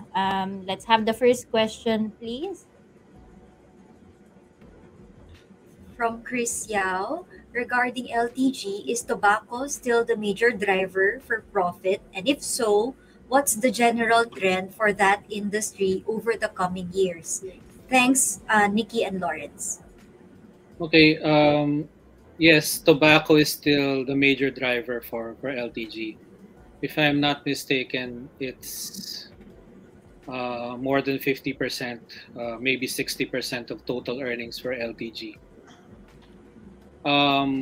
Much of the balance is P&B, and then the other companies are just small contributors to the overall earnings of the conglomerate. Now, for the trend, ever since the passage of the sin tax law, I believe in 2012 or 2013, tobacco use in the Philippines has been going down significantly, and that trend is likely to remain intact moving forward as revisions to the Sin Tax Act add a few pesos to the excise tax every year. So it becomes more and more prohibitive for smokers to buy cigarettes, and this is contributing to the drop in the total volume of cigarettes sold.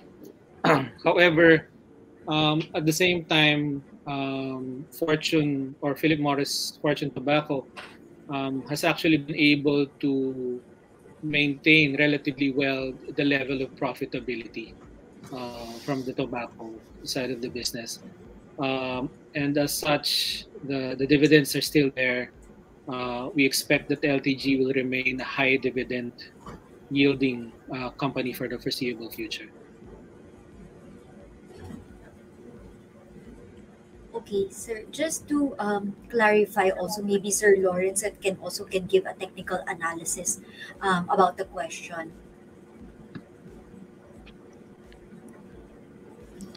For for LTG, there was a breakout recently above 940.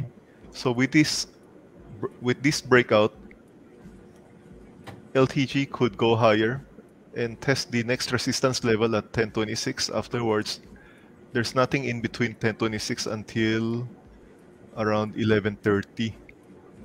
So, yeah, I think LTG has a chance to go higher.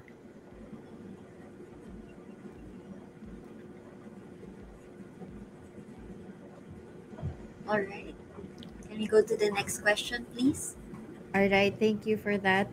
We have a question from JK.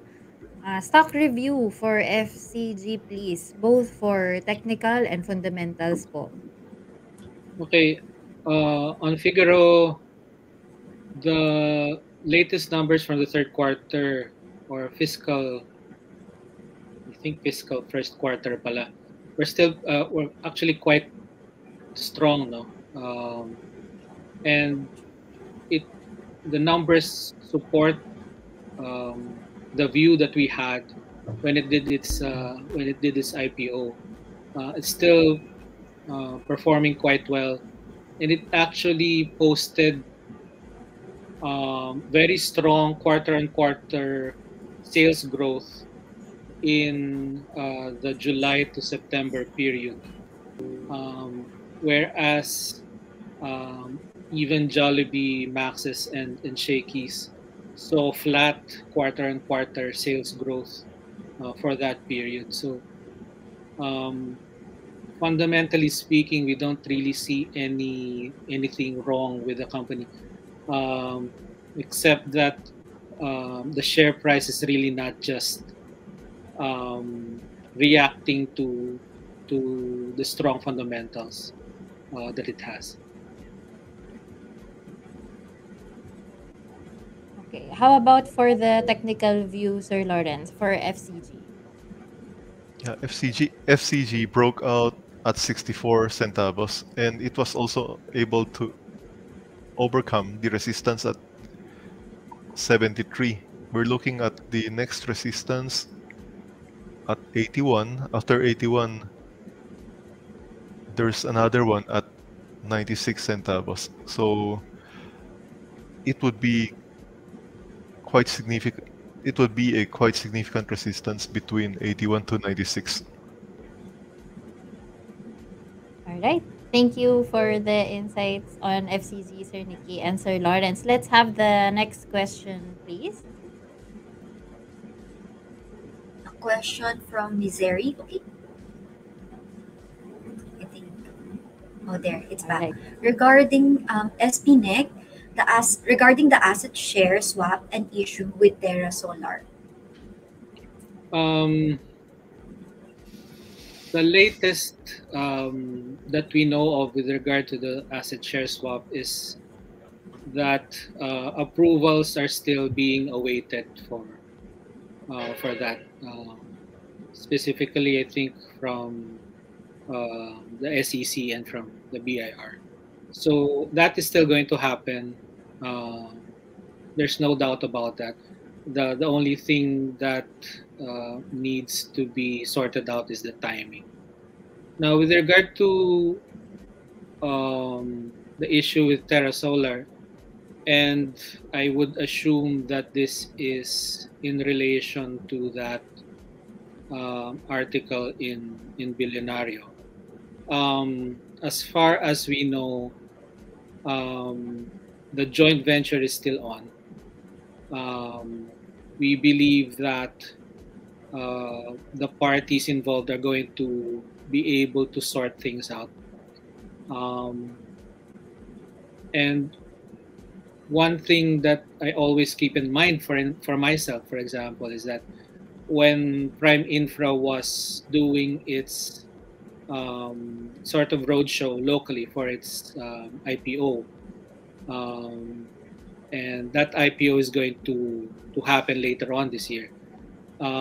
one of the things that management said is that Terra Solar is like the centerpiece of the company. Terra Solar is the centerpiece, or at least one of the centerpieces of Prime Infra. So there is a lot of incentive for Prime Infra, and not just Solar Philippines, to come to terms with regard to the land issue for Terra Solar. So we don't think that this is actually something to be worried about. All right. Thank you for that insight, Sir Nicky. Let's have the next question, please. For Ditto sightseeing this year, positive or negative? This is probably for Sir Lawrence on the technical side. Okay.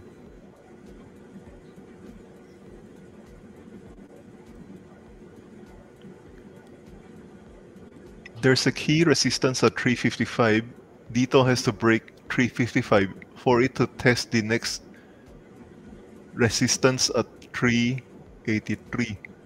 But currently the stock is still in a sideways consolidation with support at 326.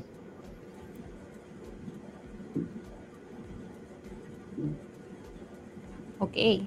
Thank you for your insights, Sir Lawrence. Thank you for the question, MC Agasa. Next, we have the question from Albert Makapugay. Pure Gold insights, please, both fundamentals and technicals. Okay, on my end, Pure Gold is actually trading at a significant discount to its historical average PE.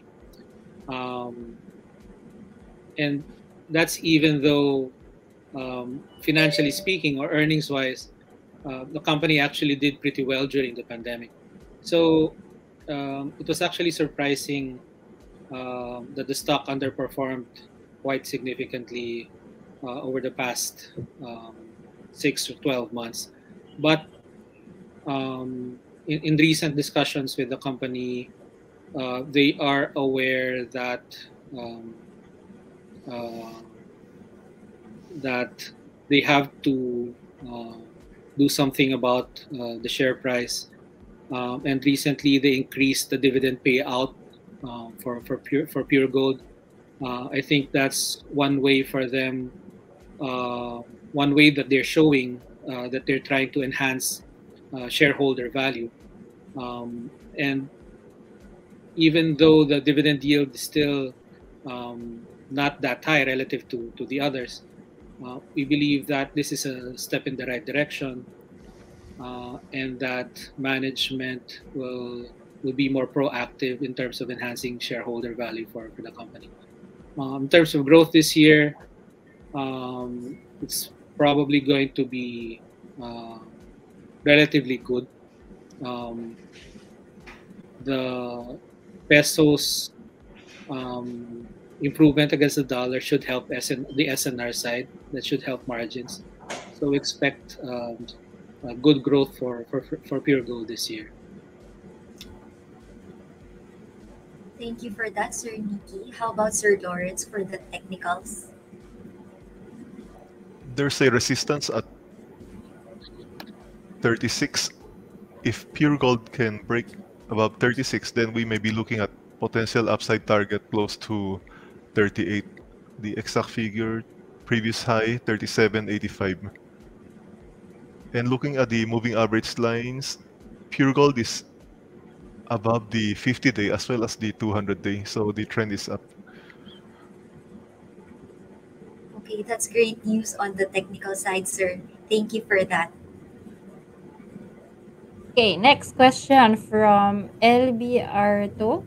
Sirs, given the projection of a rebound this year, what is the major resistance that you see will serve as opportunities to either take profit on or add more to portfolio? There's a downtrend line at 7,200. So that's a key level that I'm looking at. If the index can break above 7,200, then the next significant resistance level is at 7,552. So that's close to 7,550. Yeah, those are the two resistance levels that I'm looking at. Right. Thank you, Sir Lawrence. How about you, Sir Nicky? Any economic resistance that might be taken as an opportunity instead of a threat?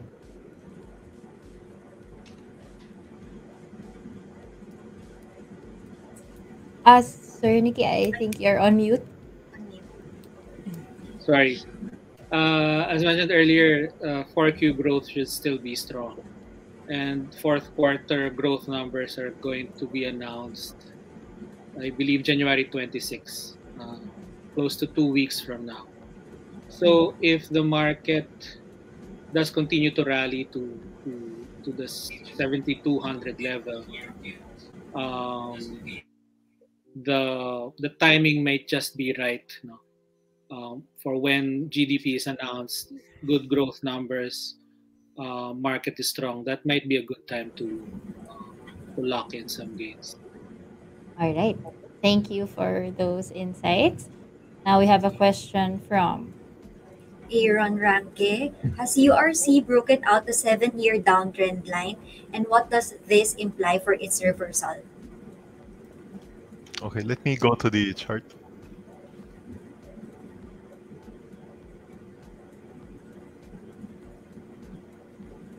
Seven-year downtrend line.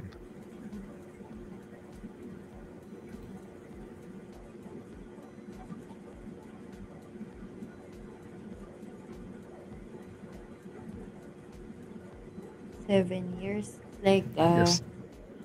a 7-year change, 7-year itch.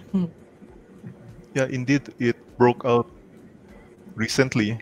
The breakout point was around 137.70. So URC today closed at 149.80. We have a breakout of that 7-year downtrend line, and that should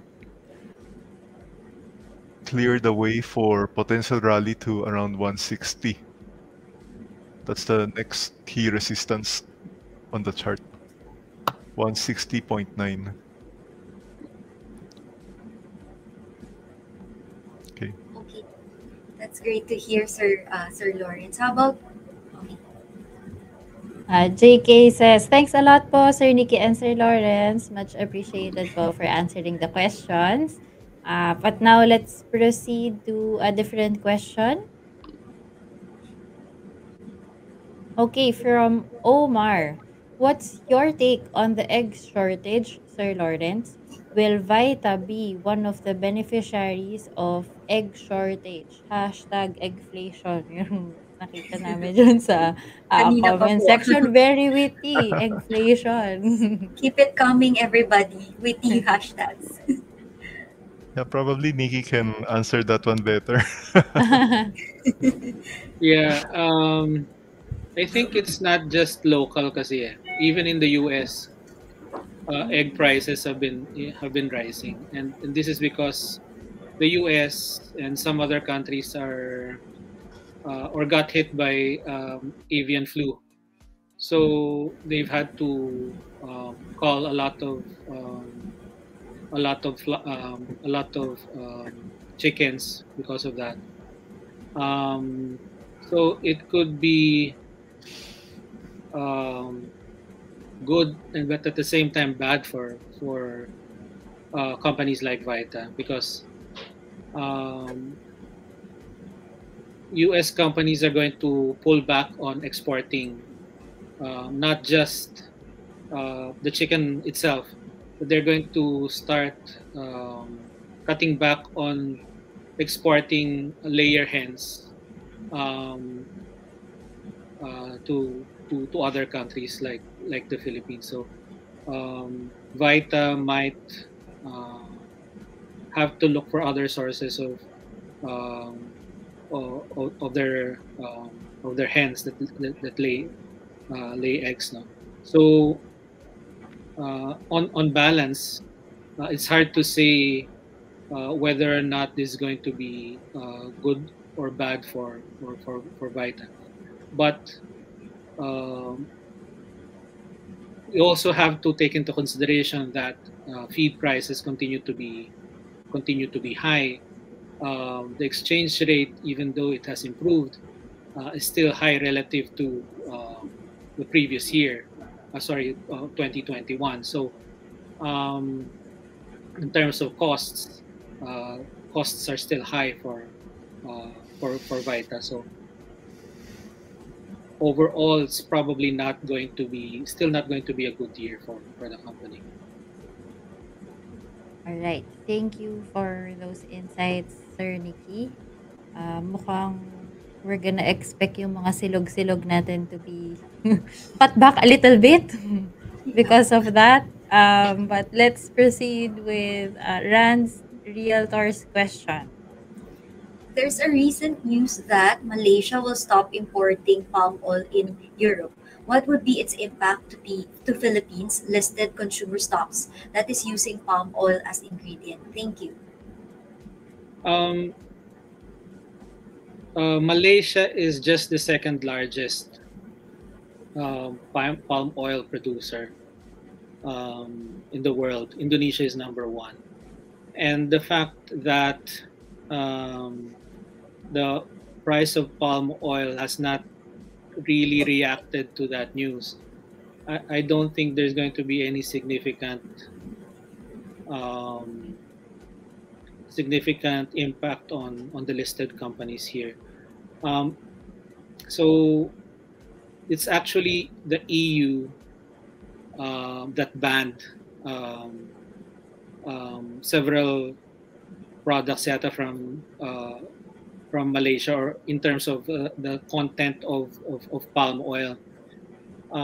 So Malaysia, I think, retaliated by prohibiting the export of palm oil to the EU. But again, Malaysia is just the second largest, and the EU can easily switch suppliers to Indonesia or even other countries. Right. How about for Sir Lawrence? How to avoid false breakout? Well, there's really no way to avoid false breakouts. It's part and parcel of a trader's life that sometimes you get breakouts that will shortly after it breakout, it will go back into the trading range. It happens, but the point is the trader should have a discipline, should have a strategy on how to cut their losses. For example, the recent chart of SPNEC, you would see that there's a support previously at around 1 peso, and it broke 1 peso. So it would cause people to sell into the breakdown, but within the day it recovered back above 1 peso. So for those who sold, it's a false breakout, it's a false signal, and the logical thing to do is to look at the next few days. If the prices holds above the breakdown point, then the trader could consider buying it back. All right. Thank you for those insights, Sir Lawrence. You can really never tell the movements of the prices, even if you're really watching the market po, ano. But here we have another question from P. Sir Lawrence, may I have your opinion on JGS, please? Thank you.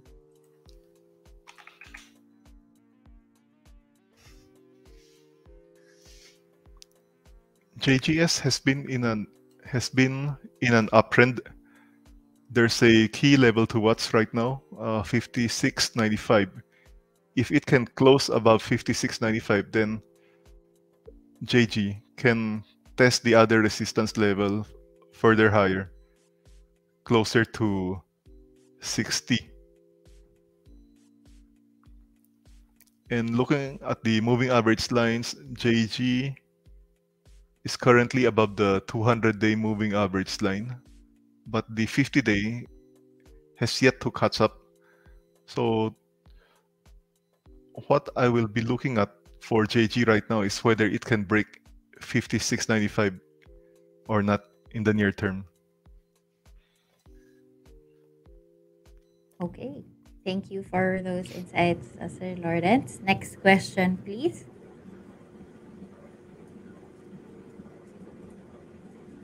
From Isip Roman, who is going to benefit the power outlook this year? There is already some looming power shortage this year. Also, what's your take on SGP facing regulatory scrutiny?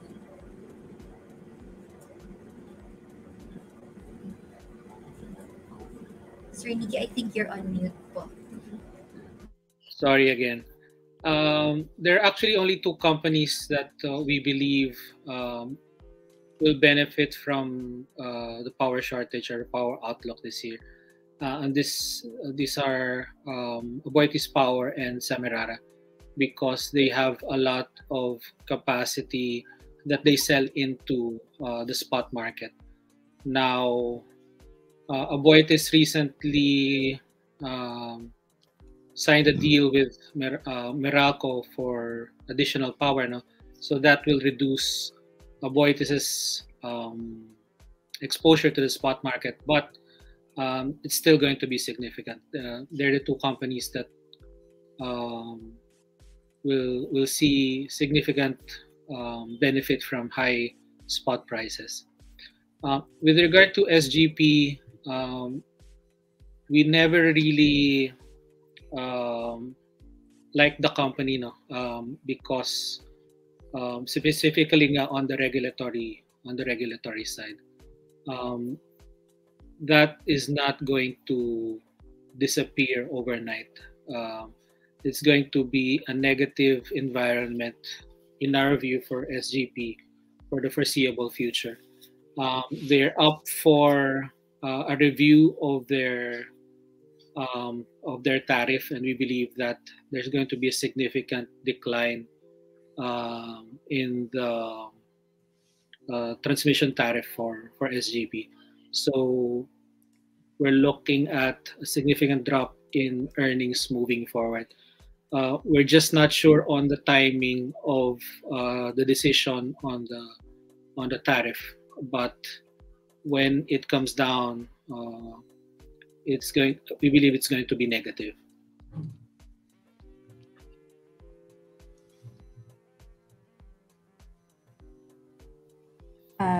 Gail, I think you're on mute.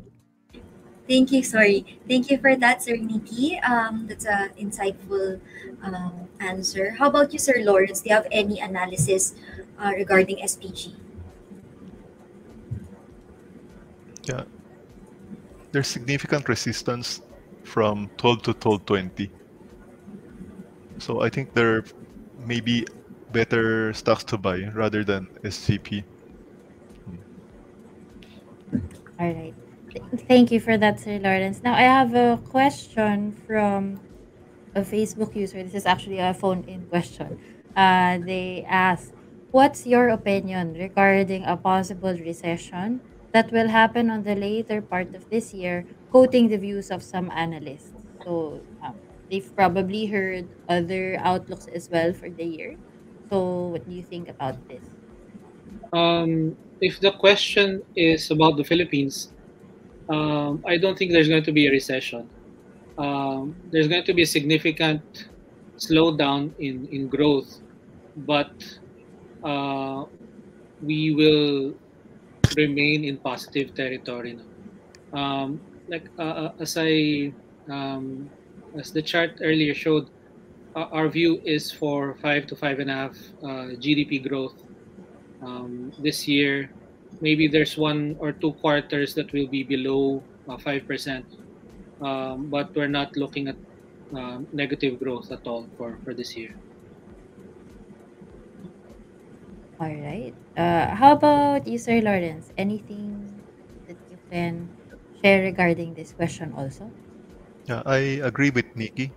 I think most of the economies in Southeast Asia would remain positive. The All the one that will probably go into recession is the US. mhm. All right. Thank you for your insights, Sir Nicky and Sir Lawrence. So let's proceed with the next question.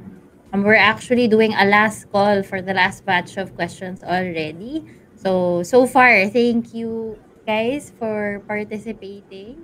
And now we are down to our last few questions. So, Gail, can you read the next one? All right, from Iron Boy TV, sir, how about APX, both TA and FA? On my end, there's been a lot of, if I recall correctly, no, there's been a lot of volatility in terms of earnings for Apex. I'll probably have to take a closer look, but definitely, as mentioned earlier, the price of gold um, going above $1,900 per ounce. This is definitely going to be a positive for Apex and to a certain extent Felix as well. How about you, Sir Lawrence? Any analysis for this?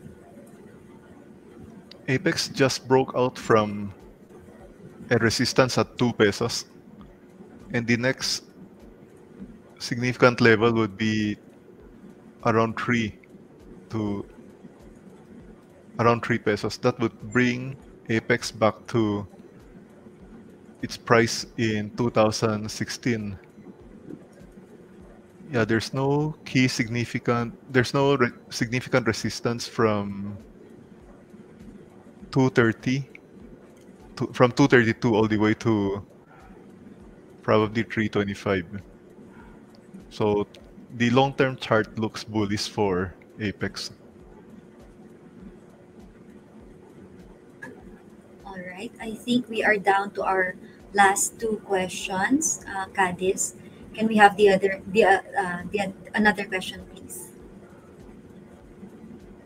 Okay, from Misery, question po, if ever the US fails for soft landing and eventually goes for a recession, how will it affect PSE? I think your view on this, Sir Nicky, is more on the positive. Are we going to be affected? To a certain extent, yes, but I think the consensus right now is that even if the US goes into a recession, it's going to be a mild one, a mild and short one. So the impact domestically is just on sentiment, probably, that share prices are probably going to fall a little bit if the US does go into a recession. But I think that we can recover quickly from that. All right. Thank you for your insights, Sir Nicky. And we have our final question for tonight's live to be read. This is a question from Glenn Alvarez. Insight on Converge, please. Okay, again, on my end, I think Converge suffered from very high expectations last year, and that's why it fell 50%. And it was the worst performing index stock last year. I think the expectations were simply too high to begin with. Now that those expectations have moderated, I think that the stock should perform better. And it has performed better already this year. It's one of the best performing index stocks year to date, and um, I don't think that the company is going to return to um, growth rates that are above 50%, 60%. No? The growth rates are also going to moderate. So um, investors should still temper expectations, but I think that this will be a relatively good year for the company and the stock as well. Okay. How about some technical insights on Converge, Sir Lawrence? There's a key resistance range between 20 to 22. If ever Converge rallies further, the the investor could be may look at that level for potential profit taking. There's also this 200-day moving average line at around 1980. So that's also another thing that we watch out for. The 200-day plus the resistance range between 20 to 22. All right. Thank you so much for those insights, Sir Nicky and Sir Lawrence. So that's our final question from the audience today. But I think Gail will have a final question for both of you. So, sir, do you have any advice or just a few words to give a positive outlook to our audience in terms of investing for the year 2023? Okay. Like I said earlier, the PSEI hasn't had 4 straight down years now. So this is one of the main or one of the reasons why we believe that the index is going to rebound this year to 7,700 or even higher, a little bit higher. And as Sir Rex mentioned earlier, it's it's more of investors looking to buy stocks that have value, and so don't be too concerned about the near term. What's important is that you accumulate good names, accumulate them at good prices, and then hold them for the longer term. How about you, Sir Lawrence? Do you have any insights or piece of advice to our audience? The trend is currently up, and historically, the first quarter usually provides a good environment for stock investors. But as history would show, it would be wise also to take profits, as they say, sell in May and go away. I don't know if that will pan out again this year, but last year it was a good advice to sell in May and go away. And from now, we're still at the early part of the year. There's still opportunity to make money. Okay, I think that's a sigh of relief for most of the audience, and they're looking forward to investing and trading more. Thank you so much, Sir Nicky and Lawrence, for your time today. And I guess that's it for our market outlook for 2023 first quarter. Thank you, Sir Thank you Nicky very and much. Sir Good evening, Lawrence. everyone. Thank you.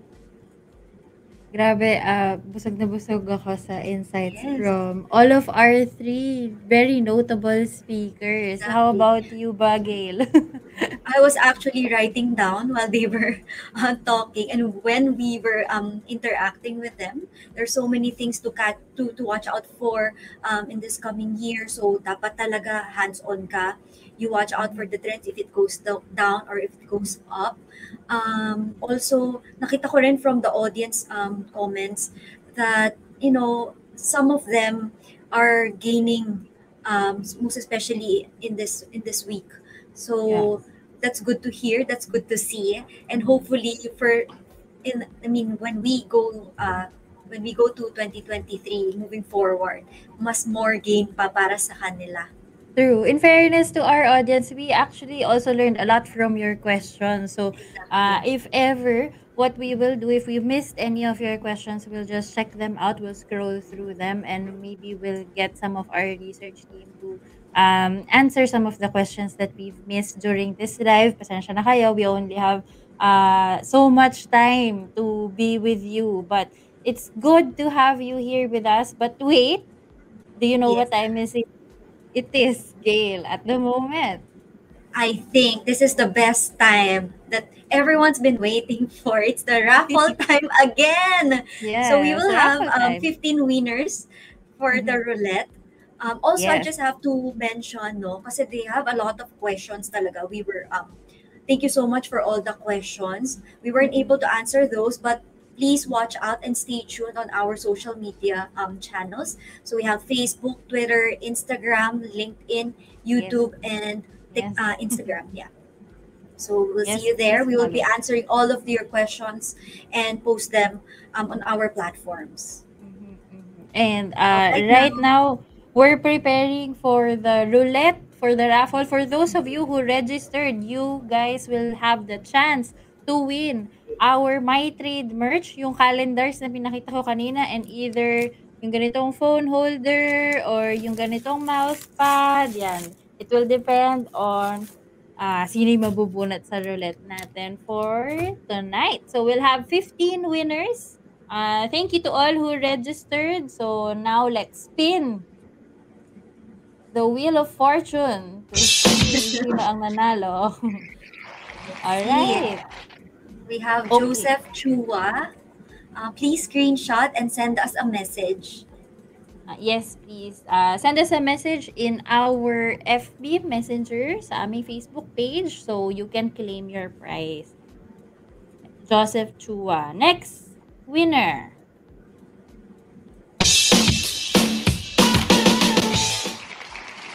All right. Our next winner is Alvin Carpio. Please take a screenshot and send it to us in our FB Messenger.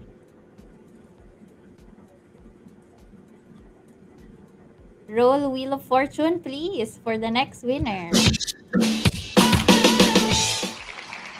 Congratulations, Karen Ann Roma Villa. Please screenshot and send us a message. Thank you so much. All right, roll the wheel again. Let's see if merong manalo sa ating live audience. All right, I have Jesus Ang. Please take a screenshot and send your screenshot to our FB Messenger so we can assist you in claiming your prizes. Congratulations. Let's have the next one, please.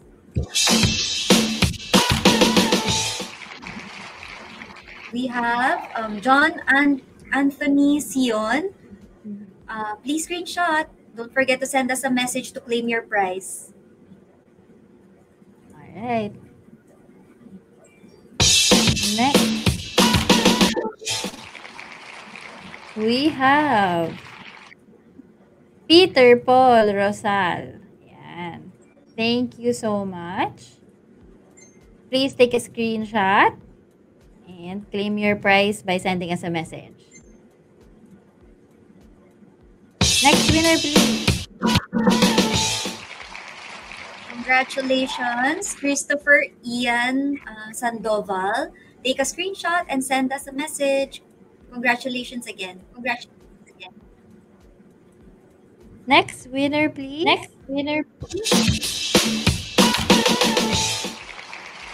Right. I have Jojo 123. So whoever you are, Jojo, please take a screenshot and send us a message.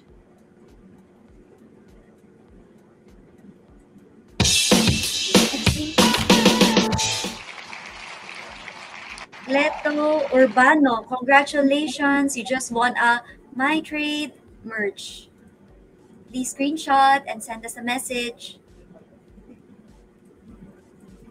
All right. I think we're down to the last few winners. Dexter Manuel. Dexter Manuel, please take a screenshot and send us a message for claiming of your prizes. Okay, last few ones. Can we roll the roulette, please? Congratulations, Noel. Okay, we are down to last 3, I think. Yeah, last 3 winners. All right. Cross your fingers, everybody. Roll the roulette, please. Right. I have Joel Maramba. Please take a screenshot. Congratulations, Joel. And send us a message. Last 2. Let's roll. Cheryl Villadiego. Take a screenshot, please. I can see in the comment box. Sabi ni Lou Marquez, ako na. Fingers crossed, ikaw na nga ba? Last winner for tonight's Market Outlook 2023. Let's roll, please. We have Edgio Ignacio. Congratulations and screenshot, please, to claim your prize. Congratulations, Edgio. Please take a screenshot and send us a message to claim your prize. So that's the last winner, Gail, right? For the raffle. Next time, marami pa kaming raffle. So for those of you who didn't win tonight, stay tuned. Mananalo na kayo. Claiming it.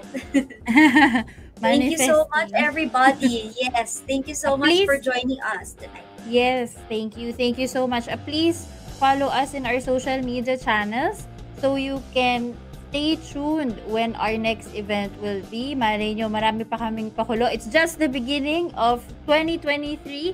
We will have a lot more in store for you for the rest of the year. But thank you for now for joining our Market Outlook. We hope to see you again. Bye-bye. Thank you and good night.